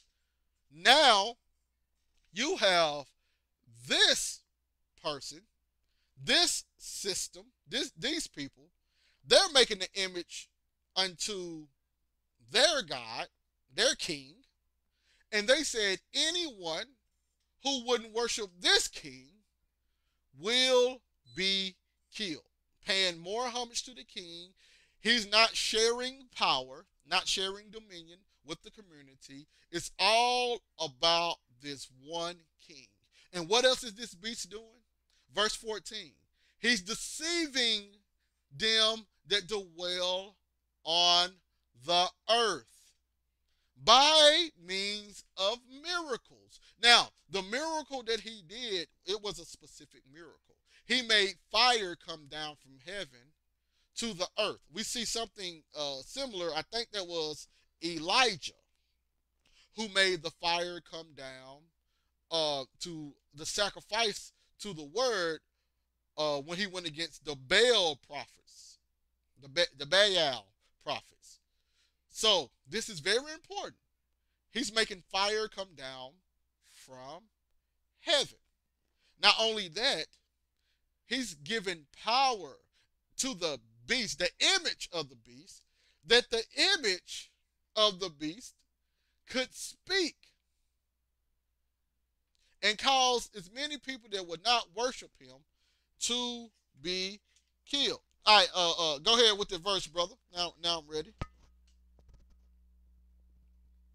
right, give me 1 second. Um, so it's in Jeremiah. Hold on. I think it's Jeremiah 31. No, Jeremiah 30. Yeah, Jeremiah 30, 12 says, for thus says the Lord, your affliction is incurable, your wound is severe. And Jeremiah 30 and 17, for I will restore health to you and heal you of your wounds, says the Lord, because they called you an outcast, saying, this is Zion, no one seeks her. And then Revelation 13 and 3, you see, it says, and I saw one of his heads as if it had been mortally wounded, and his deadly wound was healed. And all the world marveled and followed the beast. So you have the beast basically copying the same thing that the Lord is doing. Right. So, and my brother found that verse, and he sent it to me. He said, "Bro, what about this one?" And I was like, "I didn't even know that was there, my brother, but I sure appreciate it. And I'm definitely gonna need it." So, right there, we have once again that beast, and this false prophet, right, deceiving people by trying to copy what the Lord has done. Israel had a fatal wound. The Lord healed Israel's fatal wound. Here, the beast had a fatal wound, and the beast's fatal wound was healed. He's copying, he's mimicking the Lord. And why is he doing this? Because he said, I am God. But notice, he's not doing nothing like a God. He's not doing nothing new. He's just mimicking God, and he's taking all the credit for himself because he had told himself that he's God, and he believed that he is God. We see Paul was talking about the same God who went in the temple of God, exalting himself being God, saying that he is God. It happened first century. But now, notice here in Revelation 13. What did it state also? And thank you for the verse, my brother. Revelation 13:14. He deceived them that dwell on earth by miracles. And we know that the Messiah himself did miracles. So now, let's go to a warning. You go to Matthew 24. They asked, when Christ told them the destruction of the temple was going to happen, they asked him, hey, when will these things be? What is the sign of your presence and of the end of the age, right? This is what Christ told them. Matthew 24, verse number 4 and 5. And Jesus answered and said unto them, take heed that no man deceive you. So now, we read in Revelation 13, it was another beast that came and deceived the earth. Here in Matthew, we got Christ saying, let no man deceive you. Christ knew all, right? Christ had the Holy Spirit, he the Word, he knew all. So, the symbolism behind the beast in Revelation is actually a man.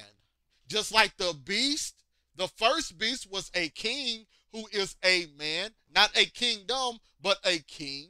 Here we find out that the second beast is going to be a man. So now, verse 5. And many shall come in my name, saying, I am Christ, and shall deceive many. Verse number 11. And many false prophets shall rise and shall deceive many. Right? And then verse 24. For there shall arise false Christ and false prophets, and shall show great signs and wonders. And so much, if it were possible, they shall deceive the very elect. So now we read in Revelation 13 that this beast that was able to create this image and etc., he was able to deceive the world and to do miracles. Now we got Christ, who stated earlier that false Christ and false prophets were going to do great signs and wonders, and if it was possible, would even deceive the very elect. But it's not possible. How? Because the elect had the Holy Spirit. But the people who didn't have the Holy Spirit, they was able to be deceived by the miracles produced by the false Christ and false prophets. So what do you have in Revelation 13? You have a king who is what? A false Christ. Then in Revelation 13, you have another beast come up, which is what? A false prophet. So you got the false Christ and the false prophet in Revelation chapter 13. I know people like, who is it? Who is it? We're going to find out who it is. But now, let's keep going. 1 John 4. Let's read 1 through 3. Beloved, believe not every spirit, but try the spirits, whether they are of God. Because many false prophets are gone out into the world. See, this was a first century revelation. I know people want to look at the Christian church today and say, hey, it's T.D. Jakes and Joel Osteen and Creflo Dollar and whatever Christian church you go to around every corner, it's them. Okay, if that's what you want to go with that. But in the historical biblical narrative, this was occurring first century. This is first century revelations. This isn't 21st century Western world revelation. I know people want the Bible to be all about us because we're arrogant like that.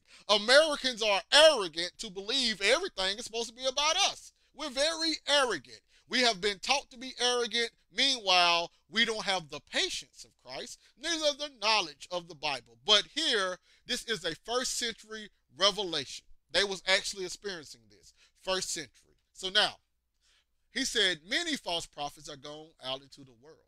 Hereby know ye the Spirit of God. So now he's trying to explain how you knew in the first century a person was a false prophet or not. Every spirit that confesseth that Jesus Christ is come in the flesh is of God. Does that seem like something the beast in Revelation 13 would have said? Does this seem like something the horn in Daniel 7 would have said? No, they were magnifying themselves above any and every deity, above any and every God. They would not have confessed this. So now, verse 3, and every spirit that confesses not that Jesus Christ is come in the flesh is not of God. And this is that of Antichrist, whereof ye heard that it should come, and even now already is in the world. So that Antichrist and that spirit of Antichrist was going over in the world already. Christ stated it was going to happen in Matthew 24 when he was on the earth. That was around 2930 AD. So now we got John that's coming later on in the 60s AD or the 50s, 60s AD. This after 20, 30 years. Now, what Christ told them 30 years ago, it's finally occurring in our time period. Not 2,030 years in a place that nobody knows nothing about called America. There's going to be a place, Christ was like, hey, it's going to be a place called America. And I know you guys are being killed right now in front of me. And I know you guys are going to be killed in the future. I saw it. All you guys are going to be persecuted for my name's sake. They're going to plague you. They're going to crucify you. They're going to set some of you guys on fire. They're going to scourge you in your synagogues. But there's going to be a place called America that comes 2,000 years in the future. And it's going to be people get killed by somebody called polices. And then they're going to be something, they're going to wear costumes that, we don't wear stuff like that, but they're going to wear it. And then they're going to say they're waking up the 12 tribes of Israel. No, Christ didn't do none of that. He told them what was going to happen. And now we see it happening first century in real time. We're reading it in the Bible. So now he says, now the Antichrist has already came in the world. So once you are in the book of Revelation, reading about the Antichrist, understand that that guy that was spoken of being the Antichrist, the one that we're reading in Revelation 13, he was alive when First John was written. He was alive when Thessalonians was written. He was alive when all of the books of the New Testament was written. He was alive. He wasn't in power when Christ was on the scene. He got power years later, but he was alive during the time period. So anything that you're reading in the book of the New Testament, it occurred first century. I know you guys want it to be 21st century, but it occurred first century. So now, let's go to Second Peter now. Let's go to Second Peter 2, 1 through 3.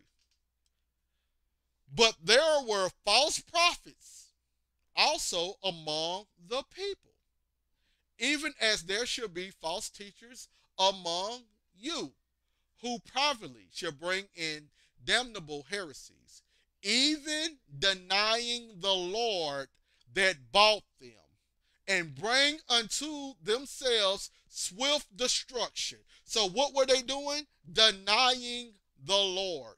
What was the fake prophets doing in Revelation 13? Denying the Messiah. Said, I did it all myself. This is all through my work, my muscle, my cunningness, and all of that stuff, and etc.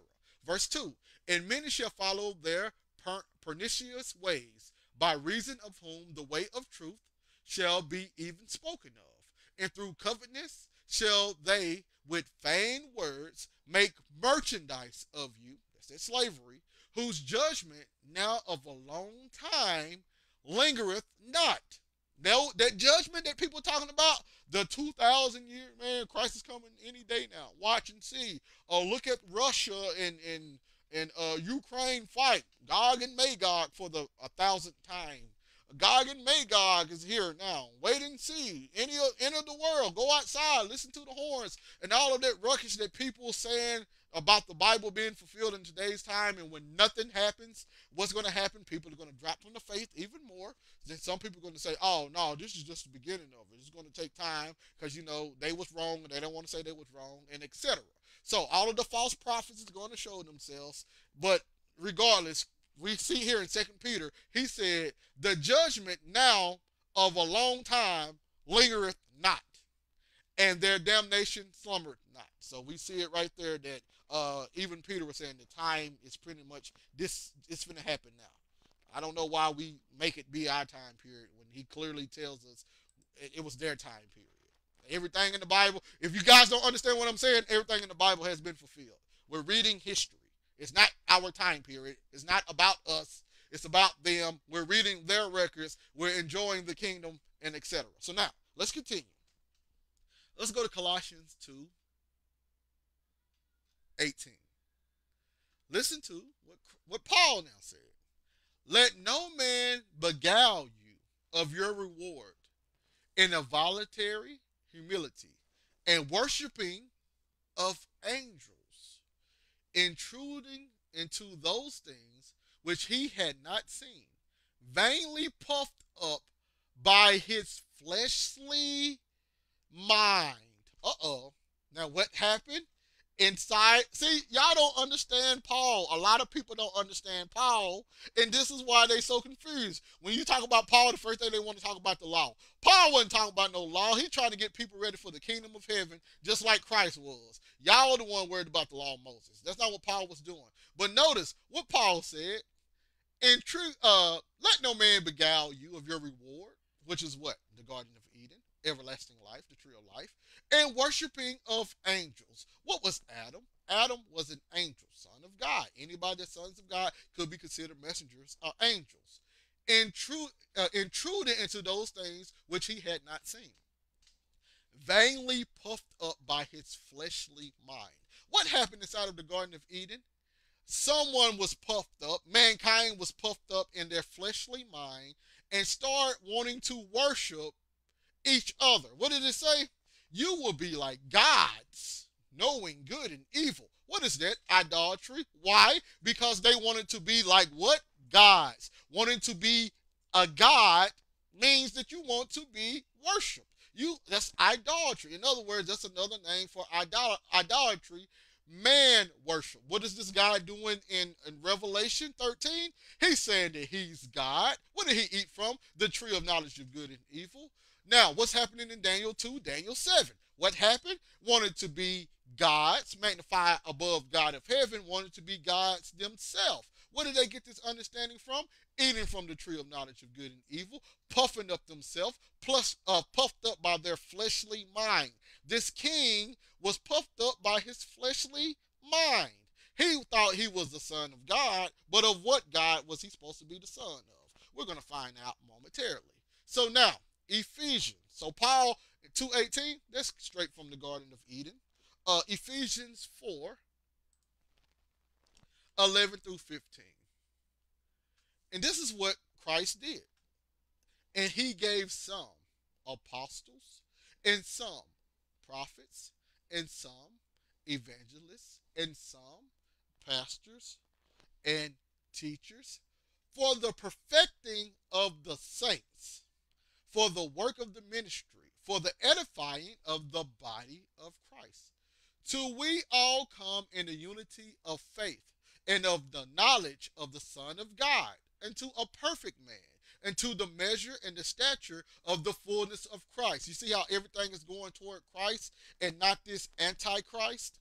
That verse 14, that we henceforth be no more children, tossed to and fro, and carried about with every wind of doctrine, by the sleight of men and cunning craftiness, whereby they lie in wait to deceive.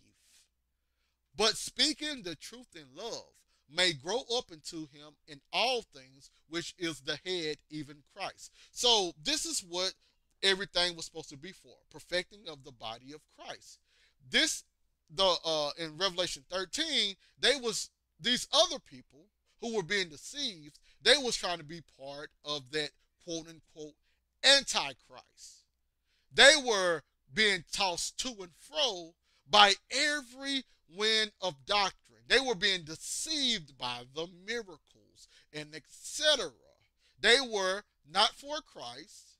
They were being led away by their own fleshly minds, right? So now, let's see here.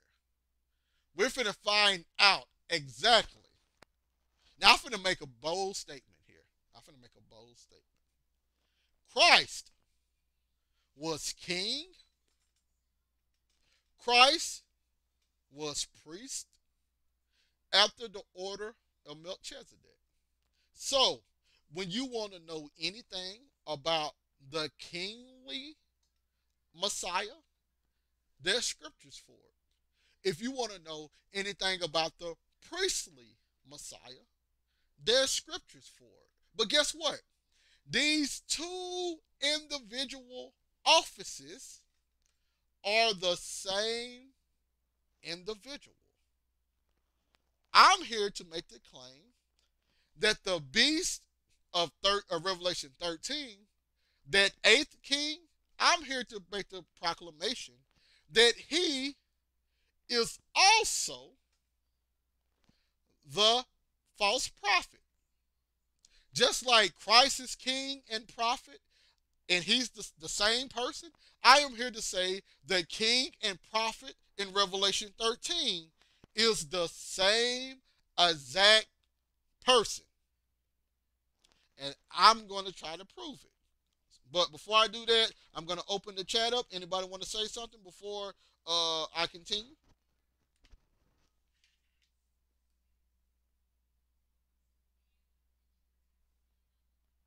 Am I still picking up?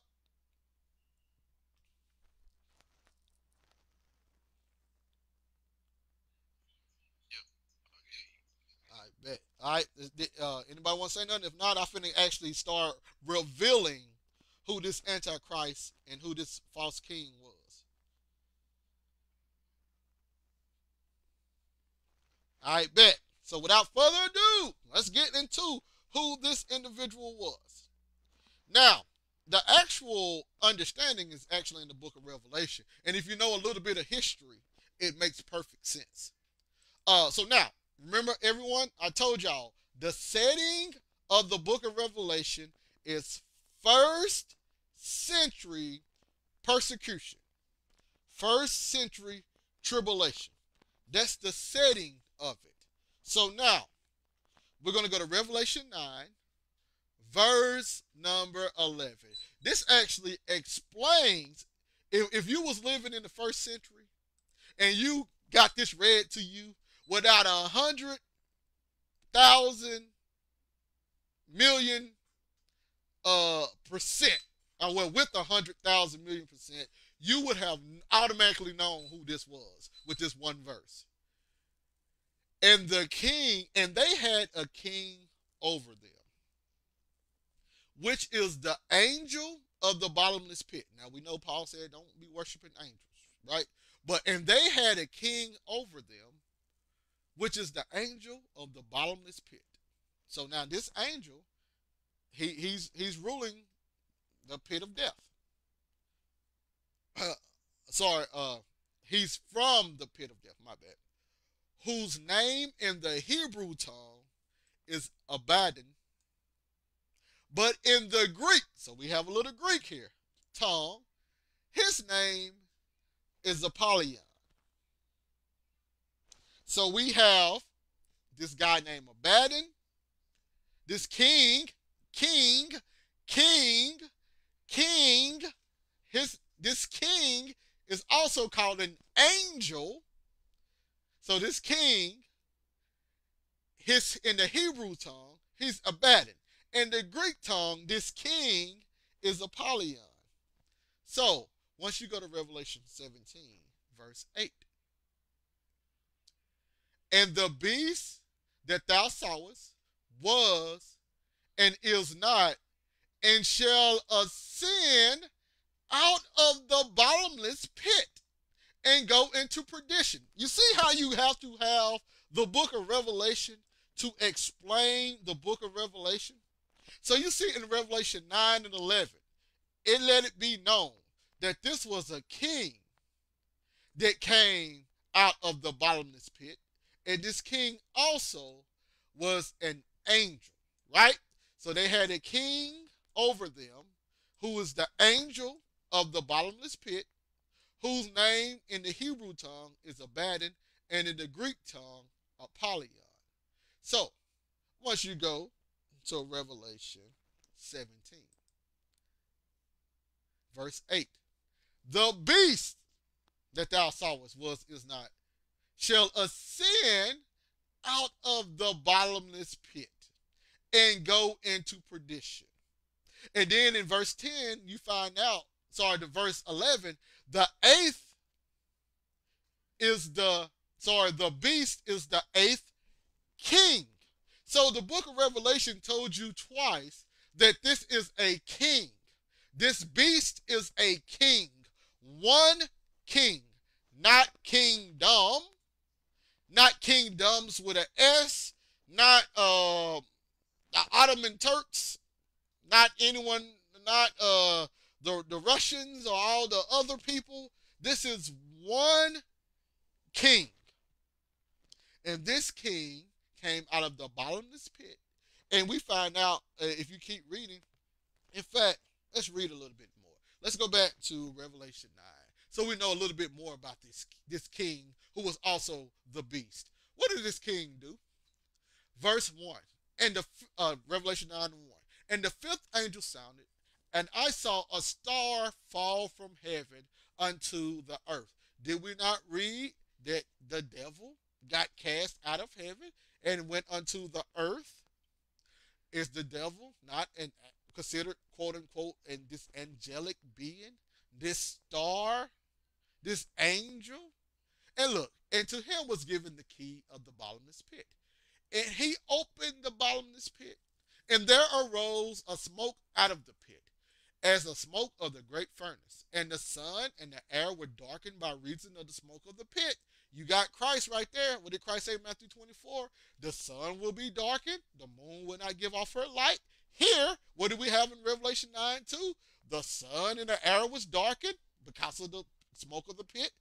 So they're talking about the same thing. So verse 3, and there came out of the smoke locusts upon the earth.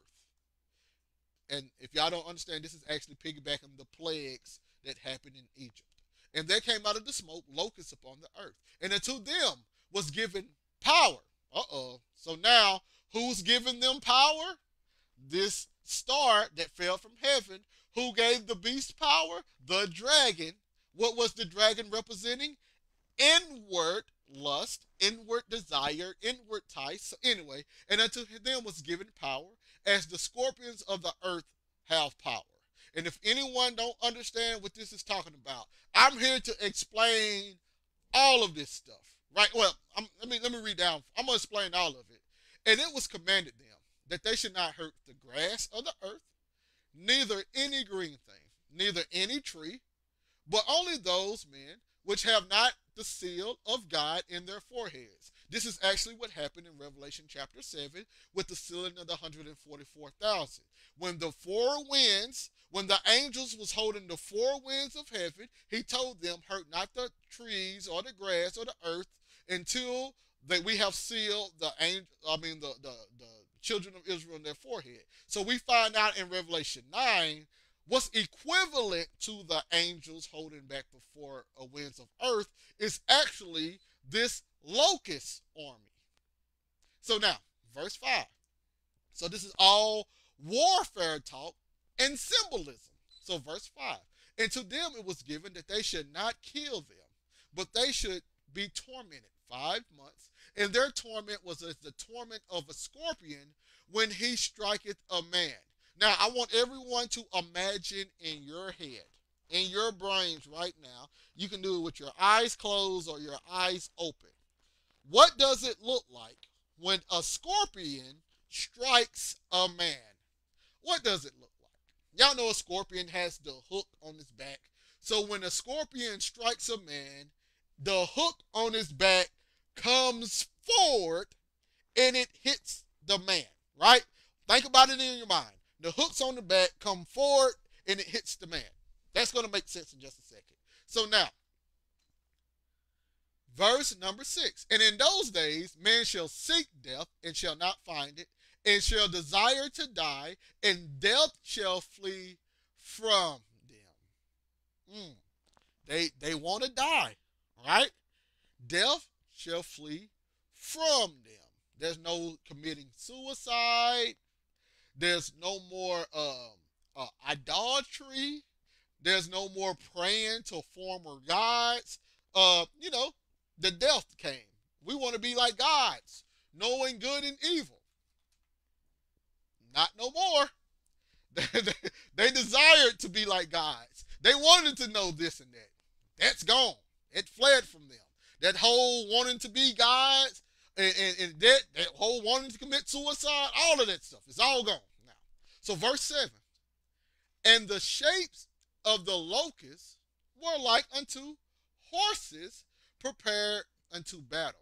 And on their heads as were the crowns like gold. And their faces were the faces of men. And they had hair as the hair of women, and their teeth were as the teeth of lions. And they had breastplates, as it were the breastplates of iron, and the sound of their wings as the sound of chariots of many horses running to battle.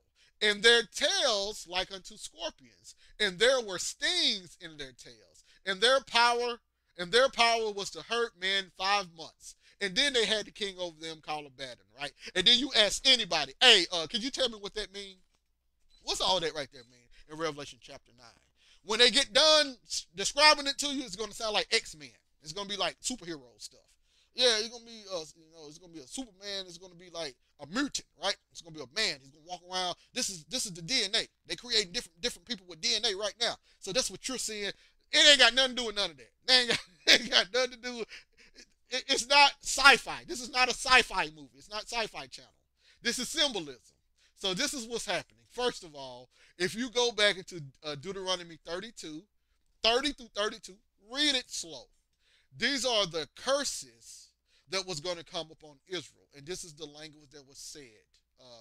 That he's going to send the teeth of beast. In fact, we're at Revelation 9. I'm just going to quote it real fast for you. I'm just going to use the KJV. I I think it's Deuteronomy. Let me see if it's Deuteronomy 30. Let me go to 31 first. I'm just gonna see if I can find it real fast. My anger shall have had, it should come to pass, the congregation of Israel. Let me go to 32. Let's see, Lord, wax fast. Where's it at? Right here. Deuteronomy 32:24. And they shall be burnt with hunger and devoured with burning heat and with bitter destruction. So this is destruction right here, right? I will send the teeth of beast upon them. What do we have in Revelation? Their face like the lions. That's teeth of beasts, all of that stuff. With the poison of serpents of the dust. The sword without, the terror within. I will destroy young men and virgins. I will scatter them into the four corners and etc. Right? So this is part of that right there. It says, let's go to Daniel 7. So that's the Song of Moses, the curses that was going to come on them for being wicked. You go to Daniel 7, verse number, let's see here, 7. The fourth beast, dreadful and terrible, strong exceedingly, it had great iron teeth. Fourth beast had iron teeth. All right, so then I think you can also go to Joel chapter 1. When you go to Joel chapter 1, listen to what it says. Verse 2. Hear this, ye old men, and give ear, all ye inhabitants of the land. Hath this been in your days, or even in the days of your fathers? Tell your children of it, and let your children tell their children, and their children another generation. Let me go down to 6. For a nation is come upon my land, strong and without number, whose teeth are the teeth of a lion, and he hath the cheek teeth of a great lion. You have it right there. It's a nation coming against them, and the nation has teeth like a lion. Let's see here. Let's see if we can find something else. I think the locust. Yep, verse 4. Which the palmer worm has eaten, hath left, the locust has eaten. And that which the locust has eaten, the cankerworm eateth. And the cankerworm has left, the caterpillar eateth. So now you have the symbolism of the locust, which represented another nation. You have the symbolism of the lion with great teeth, which represented a nation coming against them, and etc. So all of the stuff that you're reading in the book of Revelation, it's already been stated in the law and the prophets. It's just symbolism for a nation coming against Jerusalem. And what Joel chapter 2, it's a day of darkness, of gloominess, a day of clouds, thick darkness. The morning shall be spread in the mountains, a great people and a strong, that thou hast not ever seen like them, neither shall be any more till the years of the generations will come. A fire would devour before them, and behind them a flame burneth, in the land of the garden of Eden. I'm not going to read all of this, but anyway, it's just symbolism for a nation coming against Jerusalem. That's all it is. And you ask anybody what it is, they make it be real sci-fi-ish. So now, talking about that scorpion, right? They kind of look like a locust. They look like locusts, and then they got the powers of the scorpions, right? I don't know if anyone has seen an old school catapult, but if you have seen an old school catapult, it's shaped just like a locust. Pull it up. Put it right beside each other. An old school Roman catapult is shaped just like a locust. And what do the catapult do? From its back, it shoots large stones forward. What do a scorpion do? From its back, it stings forward. So just like the sting of a scorpion, these people will be inflicted. This is war talk. It's a catapult that's destroying them. That's all it is, catapults. And then when it says they're going to have long hair like women, What did Paul teach? He said, "Don't nature show you that men shouldn't have long hair?" So, in other words, it's just something that's going against nature. It's going against the natural order of things. That's all it is. So, all this is the scorpions coming up, the lions, the tigers, the bears, oh my, the horses, the chariots, the angels, and all that stuff is all symbolic for the Romans coming in to destroy Jerusalem first century. That's all it is. But now, let's talk about this Abaddon person. Who is this king? Who has this army of locusts? Who has this people that look like lions and stuff? Who is this king known as Abaddon, or in the Greek tongue, Apollyon? Who is this king? Because once you find out who this king is, by default, you know who exactly this Antichrist is, who exactly this beast is, what time period exactly is the book of Revelation talking about. So now, let's find out who the king is. We're going to look for someone we're going to look for a king who is called Abaddon and Apollyon. So, we're going to go through, that's a little history. We're going to look at, let's see here. Sorry.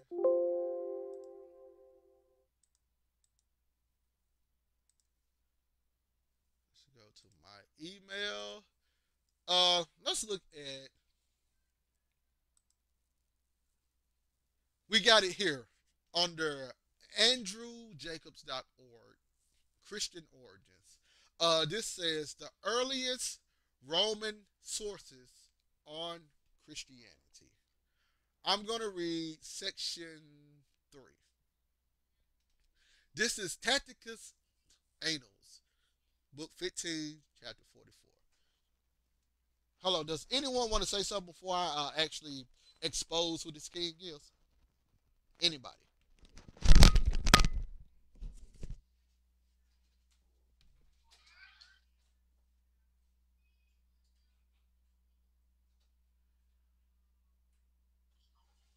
I was gonna say keep cooking, man. That's the part I'm waiting for. I bet then. Well, we finna get started. Yes, sir. Yes, sir. Indeed, then. So here we go. Notice now this false prophet. What did he do? He made fire come down from heaven in the sight of men. Right now, picture yourself living in the first century. You are part of the 7 churches, which are not in the land of Canaan. You are in Asia Minor. You are in the Roman provinces, right? You are in the provinces of Rome. So, you have heard and you are experiencing, if you haven't heard, you are experiencing persecution firsthand. Let's go through some history of what happened. This is from Tacticus, book 15, chapter 44. It says Tacticus is somewhat grumpy and pessimistic intellectual and historian who eventually became a career politician. Let's see here. He wrote several works critical of the emperors of the first century CE. First century CE, this is when Christ was on the scene. This is when the New Testament was written, including the book of Revelation.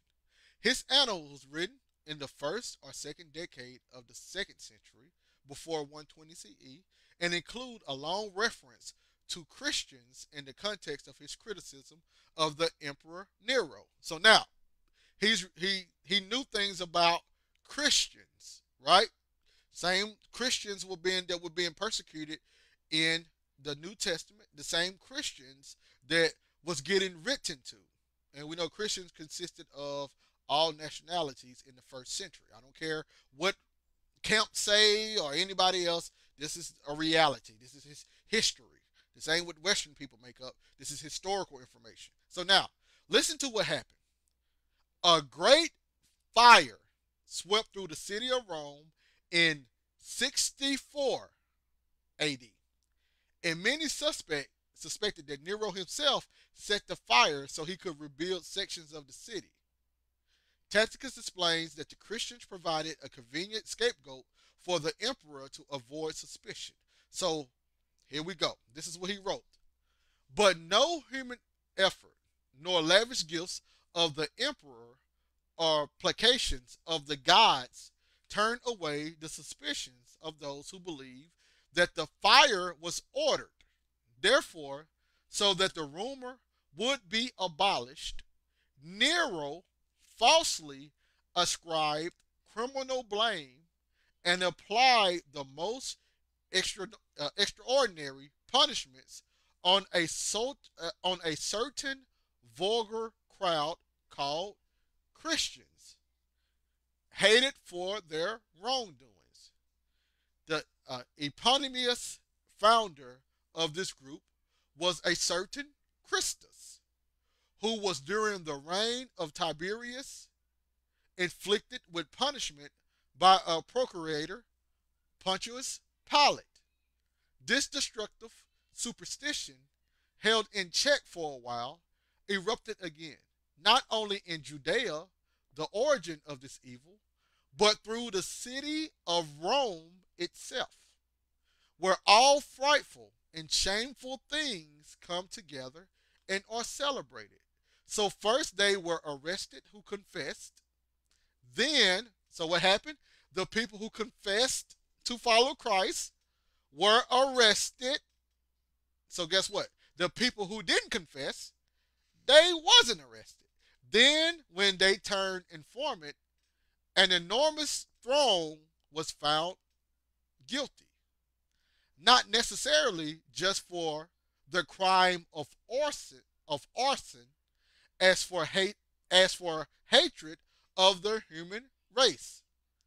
And mockery was piled on those who were dying, as they were covered with animal hides and died from the mangling of dogs, or they were nailed up to cross and set on fire, and were used as night lamps when the day ended. Nero offered up his own gardens for this spectacle, and set up circus games, mingling with the common people of a charioteer. So he's riding on a chariot. It's gonna make this. That's important. An outfit and moving around the racetrack. From this, even in response to deserved criminals and the latest warning examples, a certain piety arose, insofar as much if it was not for the public good, but for one person's savagery, that they were being consumed. So, we have historical facts that Nero not only set the city of Rome on fire, he then set Christians on fire inside of his garden. So now, what did the book of Revelation say that this prophet who had these miracles, what was he able to do? Cause fire to come from heaven up on earth. What was Nero able to do? Burn the most prominent, quote unquote prominent city of the time, the most powerful empire at the time. Nero was able to set the Rome part of it, on not all of the provinces, but the Rome part of it, where it's the national station was. He was able to set the city on fire, as well as the Christians, the followers of Christ.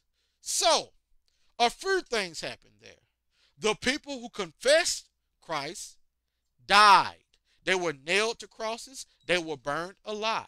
The people who didn't confess Christ, they lived. Christ said, if you save your life, you lose it. If you lose your life, you save it. That's a martyrdom speech, just in case people don't understand. That's pretty much a martyrdom speech. You try to lose your life, you're going to save it. You try to save your life, you're going to lose it. The people who took the mark of the beast tried to save their life, they lost it at the end, according to Revelation. And the people who didn't take the mark of the beast, when they lost their life, they actually saved their life because we see them reigning and ruling with Christ during the millennial reign in Revelation chapter 20. But regardless, we have Nero setting fire on the fourth beast system, the capital, as well as the followers of Christ. So I can see a connection of this false prophet making fire come down from heaven on earth, where all of the fire that Nero said about. No matter if it was Rome or the Christian himself, Nero did it all himself. All right, so that's one of them, right? So let's read another fact about Nero. Let's see here. We have something. Let's see. I don't want to read that yet. Let's read. Hold on, let me find it. All right. This is an article on Shimromak. Shimromak. SHEMROMACH.blogspot.com. It says Apollyon, October 15, 2020. It says, I'm just going to read like a paragraph or two. There is with little doubt a link between Apollyon and Apollo. Let me elaborate. The name Apollyon is the Greek play on words for Apollo. Apollon in Greek, and destroyer. Revelation 9:11 reads, they had a king over them, the angel of the abyss, whose name in Hebrew is Abaddon, and in Greek is Apollyon, that is destroyer. Abaddon means destruction or ruin, which is apolia in Greek. Though Abaddon means destruction or ruin, it is truly the place of destruction or ruin, which in Greek is Hades or Bussos or Abussos, abyss. Why does John call the angel of the abyss the name for destruction or the place for destruction in Hebrew, but then use the Greek word Apollyon, meaning destroyer, which is not an exact Greek translation of the Hebrew Abaddon? John appears to call the angel of the abyss Apollyon rather than using more exact Greek translations of Abaddon like Apollia or Hades, Abussus or Bussos, because of the similarity between the words destroyer, Apollyon, and Apollo, Apollon, in Greek. In other words, this word selection appears to be a word play for Apollo, Apollon, the destroyer, Apollyon. The fact that Apollyon is used intentionally called to mind the god Apollo is hinted throughout Revelation 9. The Anchor Bible Dictionary says the following concerning the link between Apollyon and Apollo. In one manuscript, instead of Apollyon, the text reads Apollo, the Greek god of death and pestilence, or plague, like the plague of locusts mentioned in Revelation 9. Hold on now. So now we finna drop some facts. So Apollo was the god over plagues. What did Moses bring? Plagues on Egypt. So we got Apollo being god of plagues also, and some of those plagues include locusts. And what do we have Apollyon being? The angel over the locust army. Okay, so now Apollyon is no doubt the correct reading, but the name Apollo, Greek Apollon, was often linked in ancient Greek writings with the verb apollimi or apollio, destroyer. From this time of Grotesius, Apollyon had often been taken here to be a play on the name Apollo. The locust was an emblem of this god. Okay, so now we have Apollyon, by some scholars dealing with the ancient world, was a play on the word of Apollo, the Greek god Apollo, dealing with destruction or ruins, which is Abaddon. So it's a play on words. It's a play on the Greek god Apollo. So now, why would I bring up Apollo? Why would Apollyon and Apollo, how would that help anybody know who this king was? Well, let's go to Edward Chaplin's excerpt on Nero, Apollo, and the poets. This is what he says.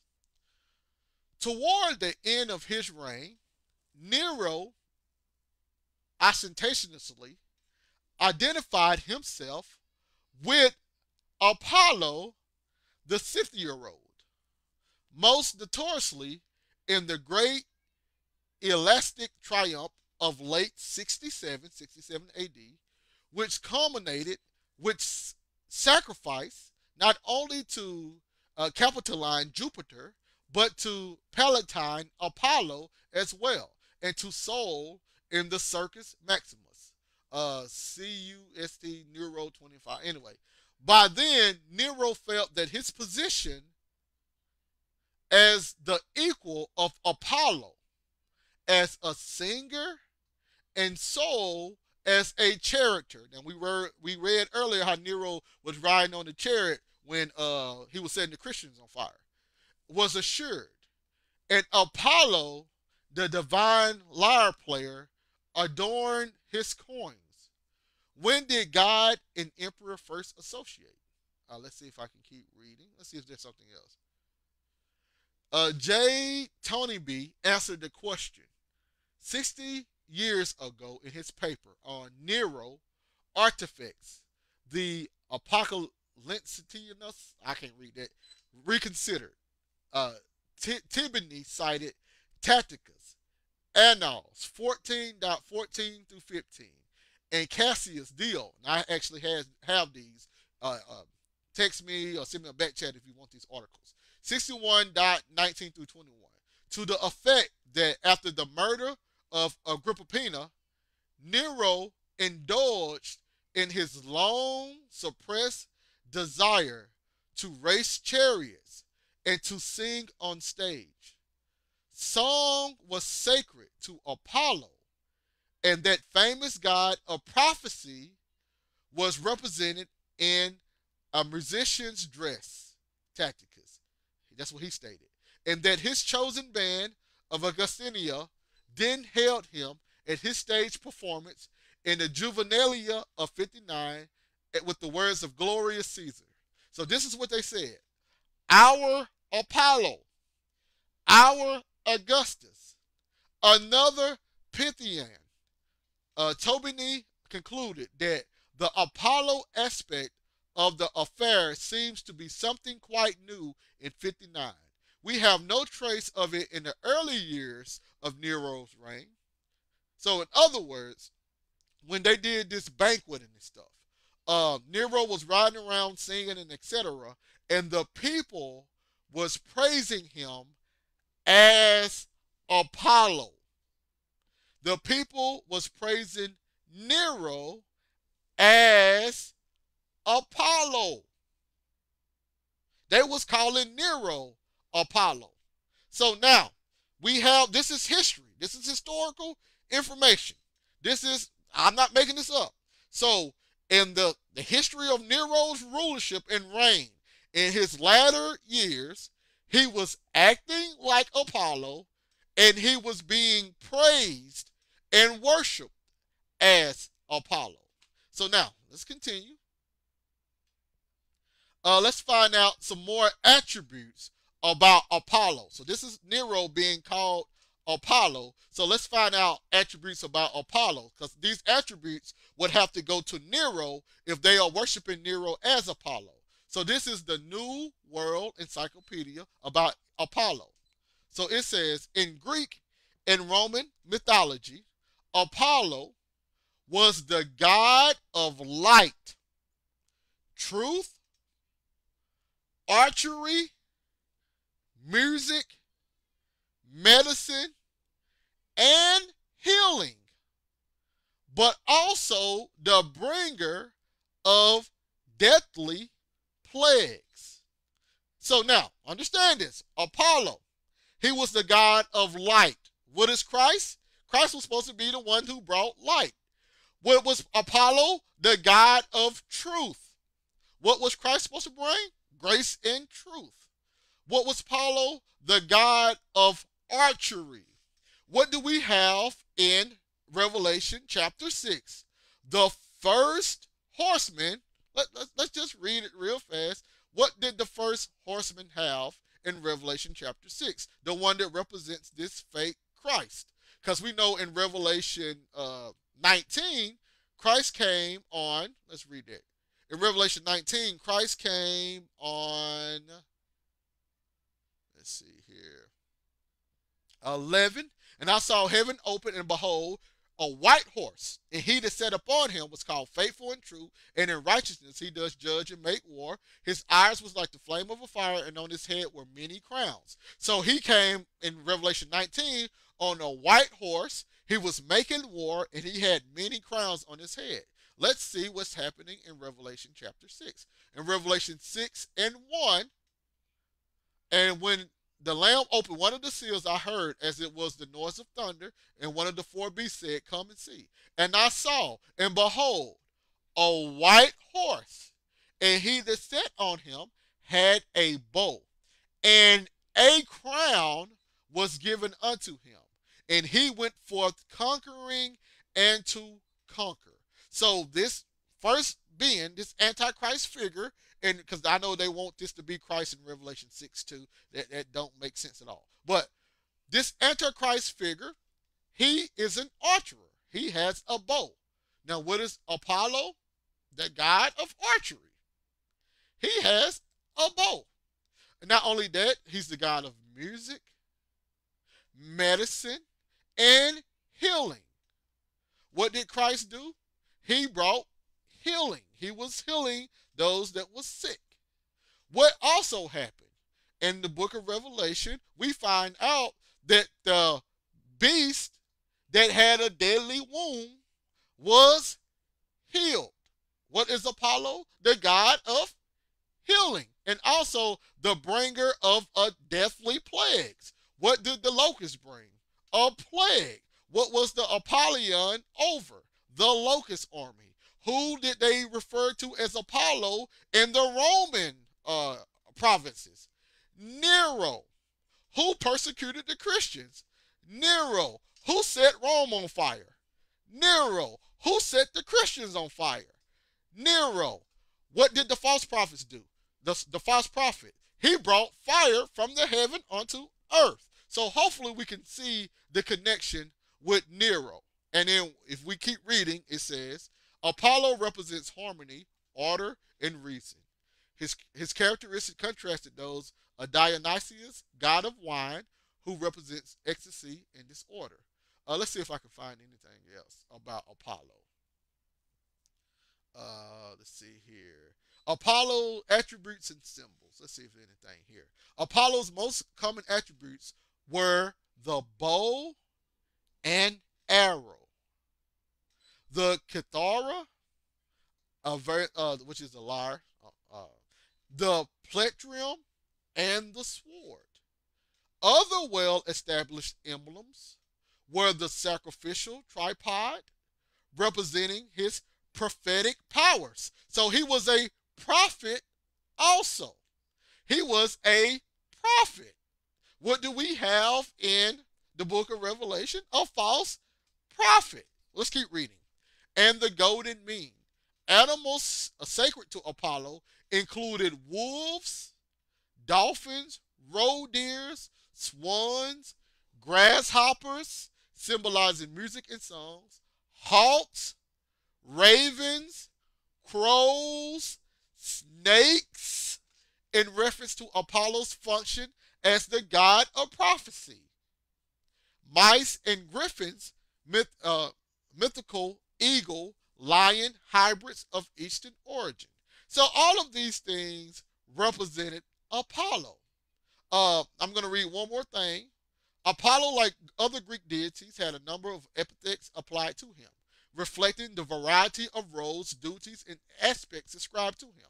However, while Apollo had a great number of appellations in Greek myth, only a few occurred in Latin literature, chief among Phoebus, the Shining One, which was very commonly used by both the Greeks and Romans to denote Apollo's role as the god of light, and Apollo's role as a healer, him being a healer, and etc.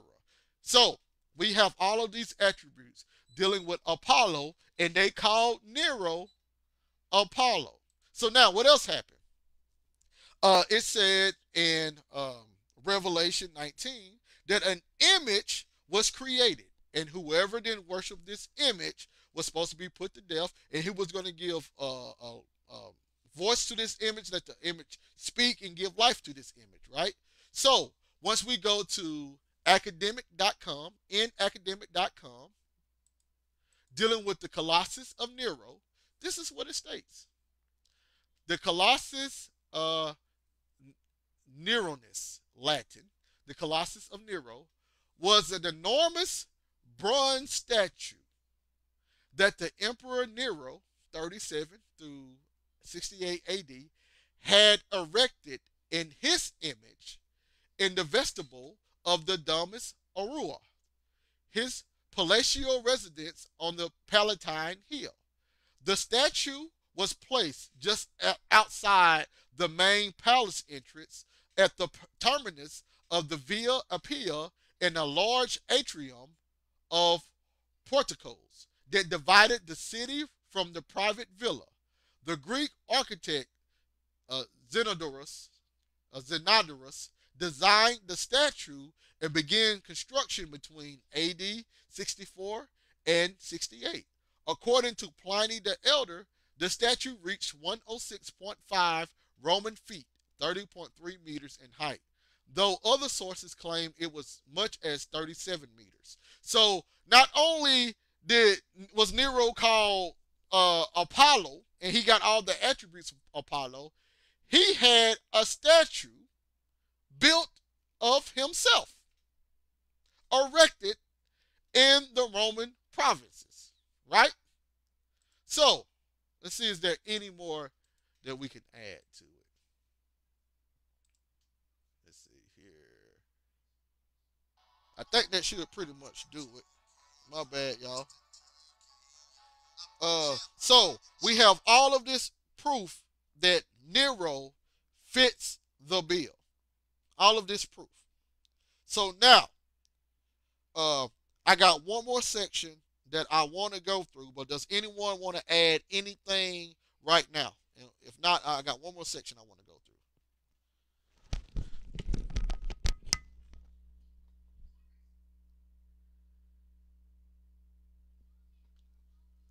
Nobody want to say anything? Are we good?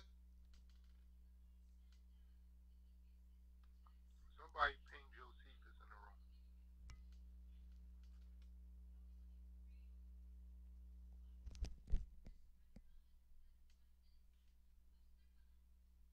I got you, Bobby.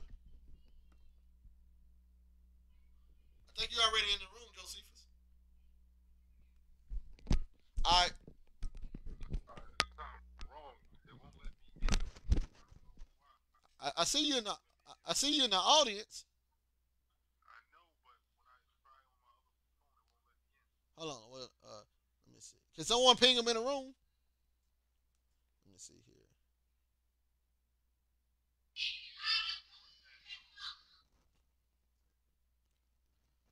I just pinged him.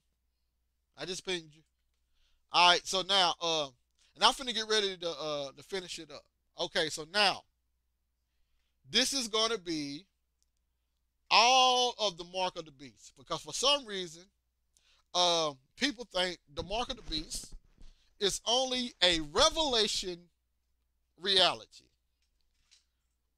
But the mark of the beast happened several times throughout history. So we're going to go through how the mark of the beast, what the mark of the beast looked like, right? So if anyone wouldn't worship the beast, he would be put to death. So let's just go through the mark of the beast, right? Oh, hold on. Before we go through the mark of the beast, I got one more thing to show about Nero. So once we go to, let's see if it'll pull up. Once we go to the ascension of Isaiah, which is right here, uh, this is what states. This is chapter 4. It says, "And now Hezekiah and Josiah my son, these are the days of the completion of the world or age. After it is consummated, Beliar, the great ruler and king of the world, will descend, who had ruled it since it came into being. Yea, he will descend from the firmament in the likeness of a man,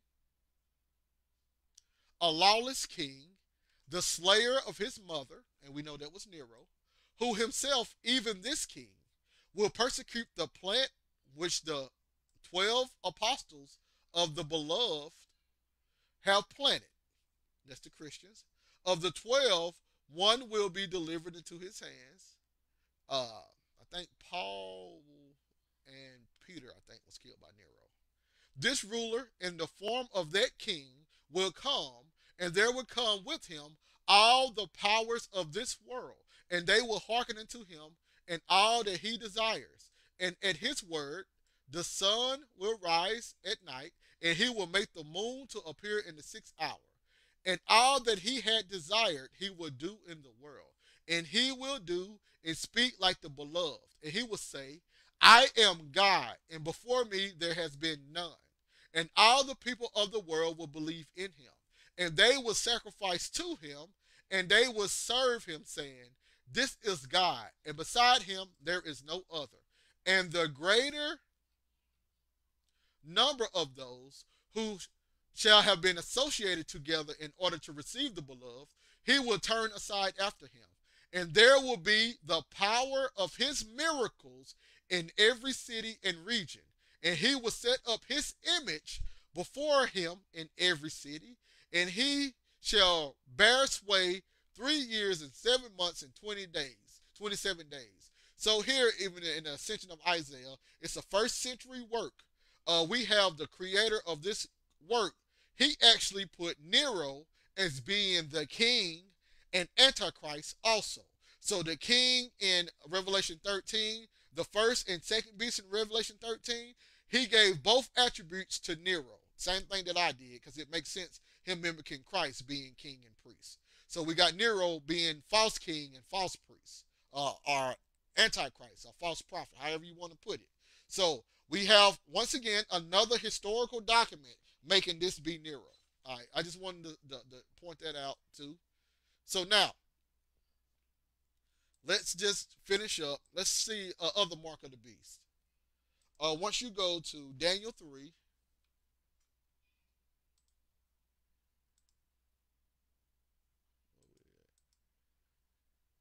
all right, there we go. Daniel 3, 1 through 1. Let's see. I need to read this right here. In his 18th year, Nebuchadnezzar, the king, made a golden image. Its height was 60 cubits, its breadth 6 cubits. So that's that play on 66 right there. And he set it up in the plain of Adara in the province of Babylon. Verse number 3. So the heads of provinces, the governors, the captains, the chief, the great princes, and those who were in authority, and all the rulers of the districts was gathered to the dedication of the image which King Nebuchadnezzar had set up, and they stood before the image. Then a herald cried aloud, To you it is commanded, ye people, tribes, and languages, at what hour ye shall hear the sound of the trumpet, and pipe, and harp, and sackbut, and psaltery, and every kind of music, ye shall fall down and worship the golden image which King Nebuchadnezzar had set up. And whosoever shall not fall down and worship in the same hour, he shall be cast into the burning fiery furnace. So that's the first thing about the mark of the beast. Them not worshiping the image of the beast, which Nebuchadnezzar was the first beast. He was the first king. They didn't worship the image of that beast. And what happened to them? They would be put to death. Put to death. So that's the first time the mark of the beast was introduced. So then we go to First Maccabees 1. Now this is under the Greeks. First Maccabees 1, 41 through 50. Moreover, King Antiochus wrote into his whole kingdom that all should be one people, and everyone should leave his laws. So all the heathen agreed according to the commandment of the king. Yea, many of the Israelites consented to his religion and sacrificing to idols and profaned the Sabbath. For the king had sent letters by messengers into Jerusalem and the cities of Judah that they should follow the strange laws of the land and forbid burnt offerings and sacrifice and drink offerings in the temple, that they should profane the Sabbaths and festival days and pollute the sanctuary and holy people. Let me see how far I got this. Go on 50. Set up altars and groves and chapels of idols and sacrifice swine's flesh and unclean beasts. That they should also leave their children uncircumcised and make their souls abominable and all with all manner of uncleanliness and profanation, to the end they might forget the law and change all the ordinances. And whosoever would not do according to the commandment of the king, he said he should die. So that's the second time the mark of the beast came about. Then you go to Second Maccabees 6. Let's read 1 and 2.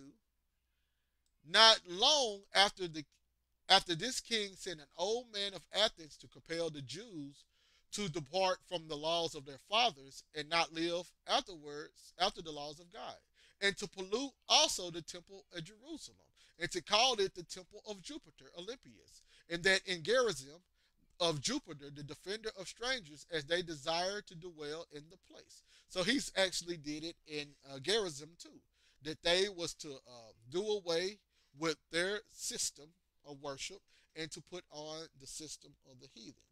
So now I want to go to 18 through 23. Eleazar, one of the principal scribes, an aged man of a well-favored countenance, was constrained to open his mouth and to eat swine's flesh. But he, choosing rather to die gloriously than to live stained with such an abomination, spit it forth and came out of his own accord to the torment, as it behooved them to come that are resolute to stand out against such things as are not lawful for the love of life to be tasted. But they that had charged that kind of wicked feast, for the old acquaintance they had with the man, taking him aside, besought him to bring flesh of his own provision, such as was lawful for him to use, as make as if he did eat the flesh taken from the sacrifice commanded by the king, that in doing so he might be delivered from death, and for the old friendship with them find favor.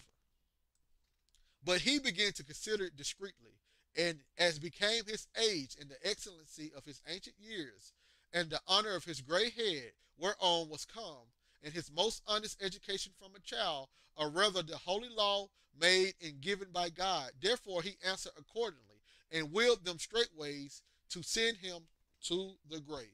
So let's go to 26. For the present time I shall be delivered from the punishment of men, yet I shall not escape the hand of the Almighty, neither alive nor dead.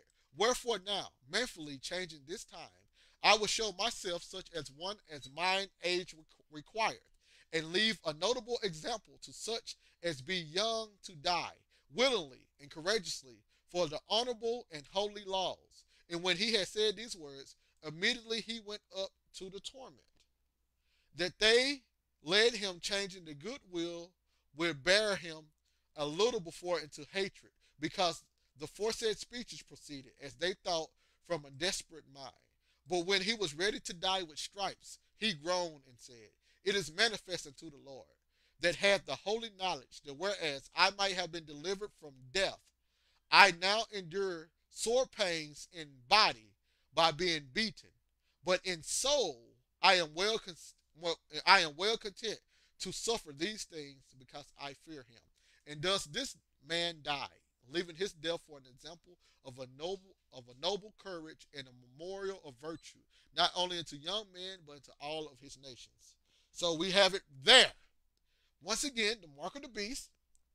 We have someone refusing to do the mark of the beast, so they get killed.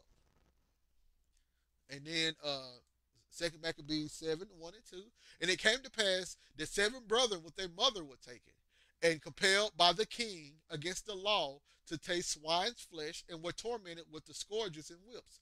But one of them that spake first said thus, What wouldst thou ask or learn of us? We are ready to die, rather than to transgress the laws of our father. So you got the mark of the beast there. Third Maccabees 2, and I'm going through these real fast. Third Maccabees 2, 25 through 33. He proceeded to Egypt, grew worse in wickedness through his before mentioned companions in wine, who were lost to all goodness, and not satisfied with countless acts of impiety. His audacity so increased that he raised evil reports, and many of his friends, watching his purpose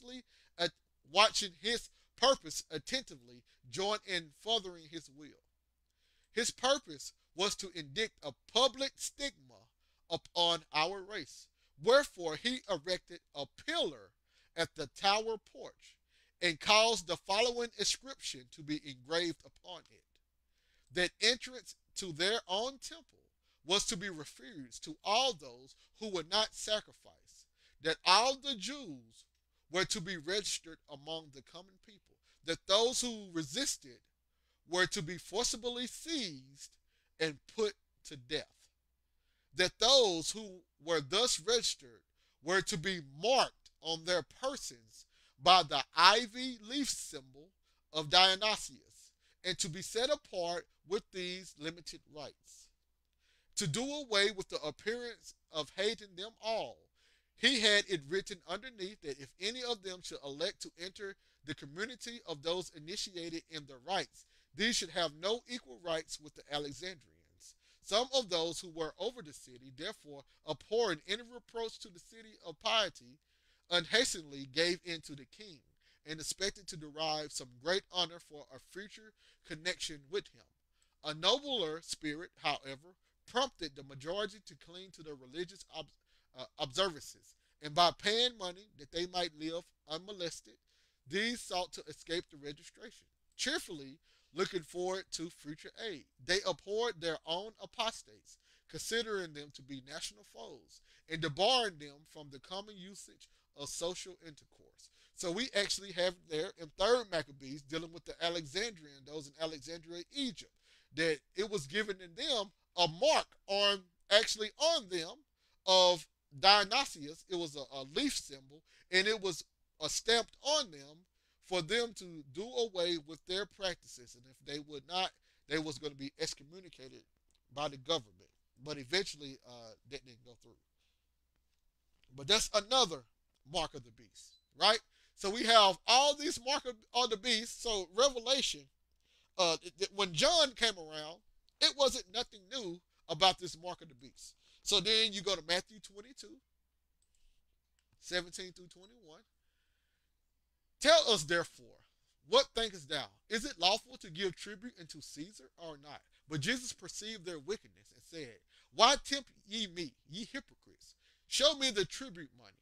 And they brought him a penny. And he said unto them, Whose this image and subscription? They said unto him, Caesar's. Then he said unto them, Render therefore unto Caesar the things which are Caesar's, and to God the things that are God's. So here we see that they had the image of the beast on their money. And with the image of the beast, Christ said, you give the beast the things that belong to the beast, and you give God the thing that belongs to God, which is a theme going on in the book of Revelation. So we have an instance of what the mark of the beast was around in Revelation from Christ himself. And then you got John. Y'all only got 2 more than, or 3 more and I'll be done. John 19:15. But they cried out, Away with him, crucify him. Pilate said unto them, Shall I crucify your king?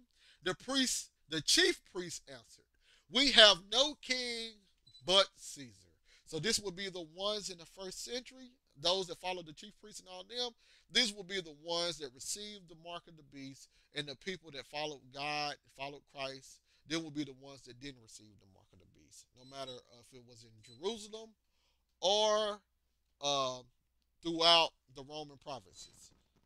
So now, for the people who say the book of Genesis, the book of Revelation was written under Emperor Domitian. So we didn't read all of the mark of the beast that occurred uh, during the Greek time, during the Roman, first century Roman time. So if people want to say, oh no, the book of Revelation was written during the time of Domitian. Well, let's go to another spot to show that even during the time of Domitian, the mark of the beast was going on there too.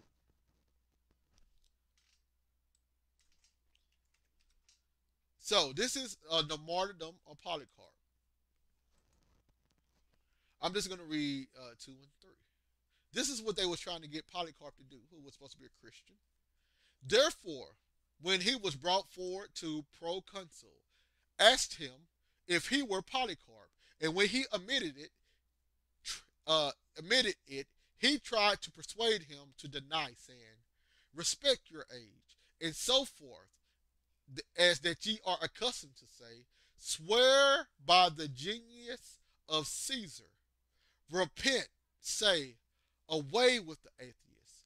But Polycarp, with a stern countenance, looked on all the crowd of lawless heathen in the arena, and waving his hand at them, he groaned and looked up to heaven and said, "Away with the atheists." But when the proconsul pressed him and said, "Take the oath, and I let you go. Revile Christ." Polycarp said, "For 86 years have I been his servant, and he has done me no wrong. And how can I blaspheme my king who saved me?" So under the reign of Domitian, we have them trying to tell the Christians to deny Christ and swear an oath to Caesar. This could be considered the mark of the beast also. And then we got martyrdom of Ignatius. This will be the last one. This is going to be page 4. I'm just going to read chapter 2. Ignatius is condemned by Trajan.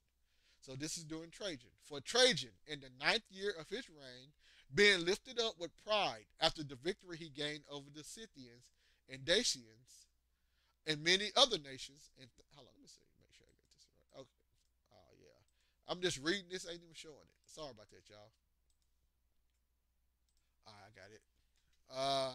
And many other nations, and thinking that the religious body of the Christians were yet wanted to complete the subjugation of all things to himself, and thereupon threatening them with persecution unless they should agree to worship demons, as did all the other nations thus compelled.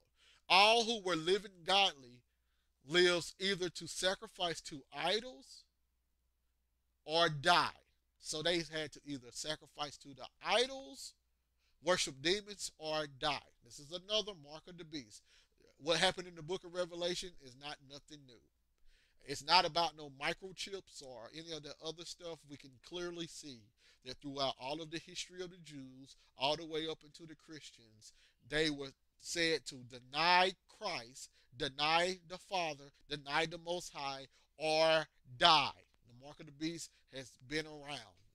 The book of Revelation isn't the first time, and it won't be the last. Wherefore, the noble soldier of Christ, Ignatius, being in fear of the church of the Antiochians, was in accordance with his own desire brought forth before Trajan, who was at that time staying in Antioch, but was in haste to set forth against Armenia and the Parthians. And when he was set before the emperor Trajan, the prince said unto him, "Who art thou, wicked wretch, who settest thyself to transgress our commands, and persuadest others to do so, so that thou shouldest miserably perish?" Ignatius replied, "No one ought to call Theophorus wicked, for all evil spirits have departed from the servants of God. But if, because I am an enemy to these spirits, you call me wicked in respect to them, I quite agree with you. For as much as I have Christ, the King of heaven, within me, I destroy all the devices of these evil spirits. Trajan answered, and who is this Theophorus? Ignatius replied, he who has Christ within his breast. Trajan said, do we not then seem to you to have gods in our mind whose assistance we enjoy in fighting against our enemies? Ignatius answered, thou art in error when thou callest the demons of the nations God. For there is but one God who made heaven and earth and the sea and all that are in them, and one Jesus Christ, the only begotten Son of God, whose kingdom may I enjoy. Trajan said, do you mean him who was crucified under Pontius Pilate?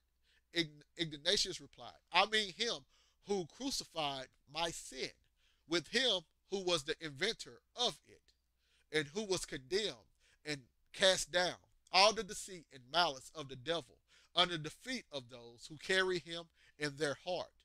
Trajan said, dost thou then carry within thee him that was crucified? Ignatius replied, truly so, for it is written, I will dwell in them and walk in them. When Trajan pronounced sentence as follows, we command that Ignatius, who affirms that he carries about within him that was crucified, be bound by soldiers and carried to the great city Rome, there be to be devoured by the beast for the gratification of the people. When the holy martyr heard this sentence, he cried out with joy, I thank thee, O Lord, that thou hast vouchsafed to honor me with the perfect love towards thee, and thou hast made me to be bound with iron chains, like thy apostle Paul. Having spoken thus, he then with delight clasped the chains about him. And when he had first prayed for the church and commended it with tears to the Lord, he was hurried away by the savage cruelty of the soldiers, like a distinguished ram, the leader of a godly flock, that he might be carried to Rome, there to furnish food for the bloodthirsty beasts. And that's the end. So we have right there Ignatius. He refused to follow the demons, the gods of the other nations, and he was put to death for it. The people who saved their life, they lost it. The people who lost their life, they saved it. So the mark of the beast was nothing new. The Antichrist and the beast, first century, that would fit Nero more than it fit anybody else, because he would have been considered Apollo, the Apollyon. He would have been the bringer of the plagues, the locusts, that foreign nation army, and those that was under Nero, because we find out eventually Vespasian picked up when Nero left off, and he actually, in his legion, he had his soldiers actually have the locust emblem on their seals, which would also represent an army of locusts coming against Jerusalem. So there we have it. And Vespasian was put in power from Nero, if I got my history correct. Oh, okay. I didn't talk a lot, so I'm done. If anybody else got anything to say, this is the time. Please do so. And thank everyone for listening on. All right, y'all. Thank you all for listening in. This is Elvin Israel from the Assembly of Sound Doctrine Chandler. Please subscribe to the channel if you have not. I'm going to try to end it on a outro note. Let's see here. Sorry about that. There we go.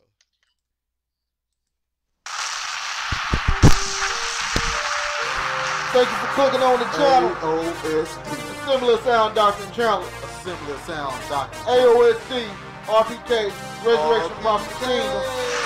Like, subscribe, share. Let's go. Come get a lesson. I'm teaching blessings. No need for guessing. I'm knowledge testing. It's truth time. The wise will shine, and the wicked will pine. I'm a righteous kind. Straight out of trouble, I'm keeping it subtle. Just me and my brothers and sisters, they love us. We fixing the puzzle, no stressing our cousins. The bucket, the struggle with aunties and cuz. Wanna read it, believe it, they should be back. See it and need it like a kid back. Breaches and pieces like a Kit Kat, Akis and I get seasoned. It's a Hollywood, not Dollywood. Album love, the kingdom within. AOSD is finessing, RPK, let your journey begin. It's a Hollywood, not Dollywood. Album love, the kingdom within. AOSD is finessing, RPK, let your journey begin. AOSD, AOSD, AOSD, AOSD, AOSD, AOSD, AOSD, Assembly of Sound Doctrine.